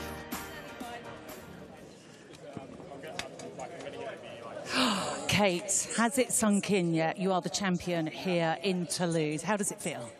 Yeah, it feels amazing. The crowds were just incredible today, so they were pushing me every lap of the bike when I was just trying to drill it, and yeah, so happy. Let's talk about that bike, because you look pretty awesome on the bike, but you were taking a few risks. Yeah, I think especially on the first 2 rounds, I just want to try and push and like not think about the rounds coming afterwards, so yeah, I really pushed it, and then on the last couple of laps of the last round, I was like, okay, I just need to stay on my bike now. I don't want to fall off now, that would be a bit embarrassing. There was kind of a lot going on in the race, as there always is here, because it's a technical course, but then we had the situation with Jeanne Leher. Were you aware of what was happening? Yeah, I saw her helmet come undone when we were leaving transition, and I was like, I noted it because I thought she would get a penalty. I didn't expect her to be disqualified, so yeah, I was a bit gutted because I wanted like a battle, and yeah, I feel like it would have been good to battle right to the end, but I like to think I would have still got it. Let's just look ahead quickly to 4 weeks' time, and Malibu, you have put yourself in a brilliant position, and how does that feel, and what are your thoughts of the Malibu course? You've raced there before. Yeah, I'm excited. I really enjoyed Malibu last year. I love the ocean swim, so that's going to be really cool. Yeah, I'm just going to get my head down in training and, yeah, try and do the same again, I guess. Congratulations. We're all very proud of you. What a fantastic first victory. Thank you so much. Thank you. Yeah, a real coming of age there for Kate Woff, and she'll be very happy with that, and she'll be very happy with her lead going into Malibu. 3 Brits and 3 Sharks in the top 3, if you can believe that. War, Matthias, Fulliger, the next generation really stepping up. Verena Steinhauser off the back of consistency is in 4th, and Jeanne Leher off the back of that disqualification drops from 1st to 5th alongside Leonie Perriot. And that means that at that point, the team leaderboard, well, the Sharks had hit the 200 mark, and the Scorpions, they moved themselves up from third into second. The Eagles, who were much vaunted going into this one, stay in fourth, and the Warriors picked up more points than expected as we head back down now to Rebecca Charlton for a roundup of the men's. Well, I'm delighted that joining me once again down here is Tim Don and Michelle Dillon. Welcome back. Cast yourself back to that such fast and furious men's race and the very beginning. It was a strong start for your team. Absolutely, they had great first swim, and this river current, it can really play havoc. We didn't have the best pontoon position, but they did really well, and that first spike, the pace was on. And yeah, they rode well, smooth transitions, onto the run, and then they had like 3 minutes to do it all again. But they set themselves up there for a great race, but you can just see they're broken. This is brutal. I was amazed at how calm the athletes looked in those sort of roughly 3 minute breaks in between. Do you think it's a good thing that they stop? I mean, it's just so hectic. Having raced this series many years ago, it's probably want a 10-minute rest, but that's not going to happen. 3 minutes is neither here nor there. Their mind's going, oh, what order are we doing it? Are we doing it this way, that way? This is the triple mix, man. It gets mixed up all the time. So, yeah, they need a calm head. We saw some crucial mistakes from both top men and top women today, which affected their overall performance and end position. Well, Michelle, Johnny Brownlee had such a fine day. I think he's just such a calm-looking athlete, isn't he? Tell us about how he got on in stage 2. Yeah, look, he did super well. I did expect him to get on the podium today, but with such a drama-filled men's race, wow. I mean, there was so much to think about with, you know, Hayden riding through the transition area, Leo Berger and himself together. And then I think Johnny looked up and I was like, opportunity, take it. And he did. And I said, like, you know, there's a second place there, if not a first place, if you just believe in yourself. The gap was probably just a little bit too big to peg back. But, you know, I can't be happier with my team. Again, really consistent. Dan Dixon again up there as well in 5th position, gaining valuable points for our team. And we're still in front now, so I'm just super delighted about that. Well, there was chaos. It was hectic. How do you keep a cool head? Were you in any doubt at any point whether there was one more bike lap? Yeah, look, I mean, as a team manager, you've got a lot to think about. You know, you're thinking about the transitions, trying to make sure the athletes are all got everything they need, and that gets tough out there. But, you know, if anyone has to stay calm, it's me. Even if it's just on the outside, I did my best to stay as calm as possible, but try to give the athletes some feedback whilst they're racing as well. Valuable feedback, which always helps. You know, like, make sure you put everything in the box, guys. You know, how many seconds have you got the lead and stuff like that, and it really does make a difference.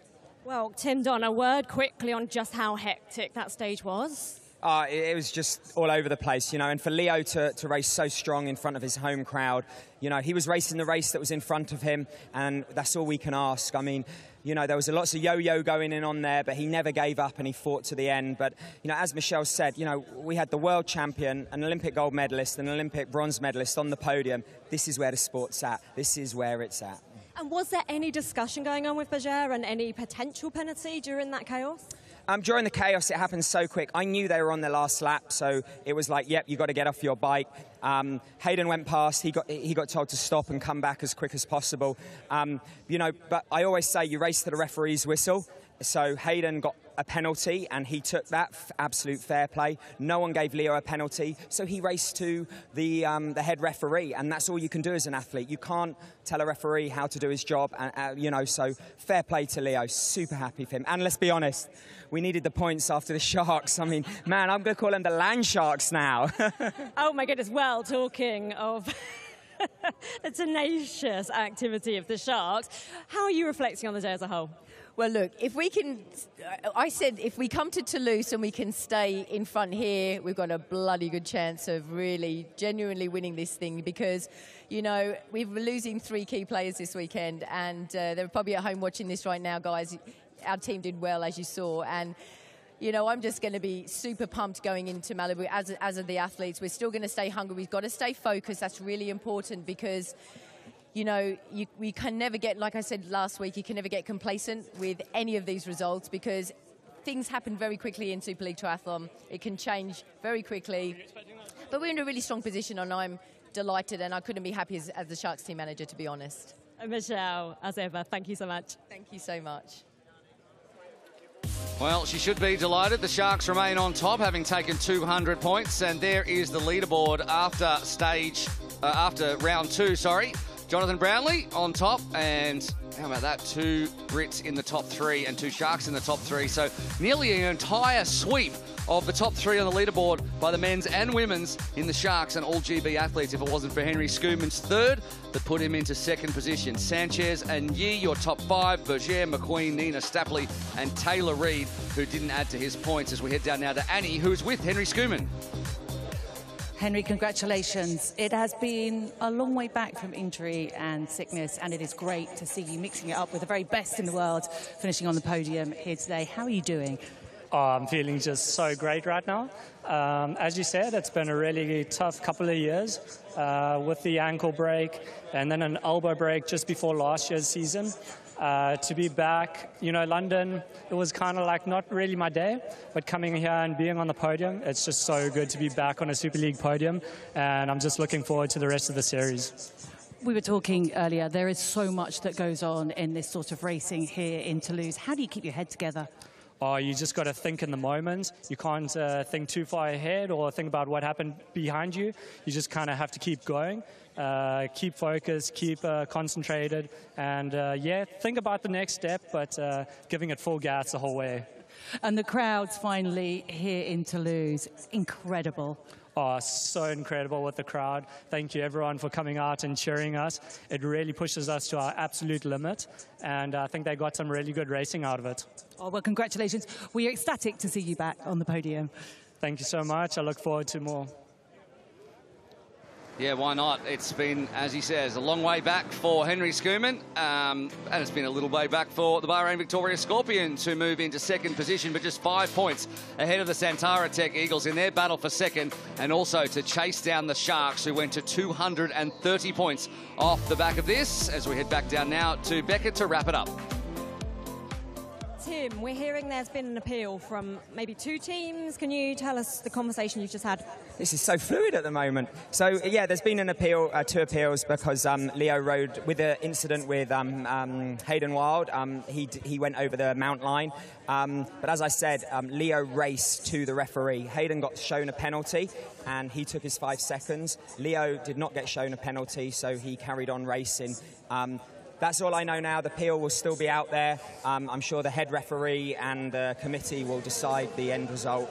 But, man, it's just full gas. It certainly is. Tim, thank you so much for the insight. We're going to let you, I don't know, sit down, have a drink, something. No, I need to run to burn this energy off. That's what you're going to do. Go run. Tim, thank you so much. Now, the wonderful Annie Emerson joins me now. I think we all need to get our breath back. I need a drink. I think we'll go for a drink. But how are you reflecting? It was just a mad day, but brilliant. It was a crazy day, but I love it. I love Toulouse. I love the course. I love the fact that it is so challenging. Chatting with Henry there is so much for the athletes to think about. But I think, yes, there were some crashes, there were some mishaps, but on the whole, what an amazing race. There were some key people missing today, and they're back for Malibu. Talk us through it. Oh my gosh, Malibu is going to be amazing. The ocean swim, I just love it. It's a beautiful place. We're going to have Yi back, we're going to have Potter back. So many of the good athletes are going to be back. In fact, everyone's going to be back racing. It is going to be a blinder. Annie, I absolutely can't wait. We need a lie down first. Thank you so much, as ever, for all the insight today. And we will be back with all the action from Malibu on the 30th of September. Make sure you join us then. Bye-bye for now.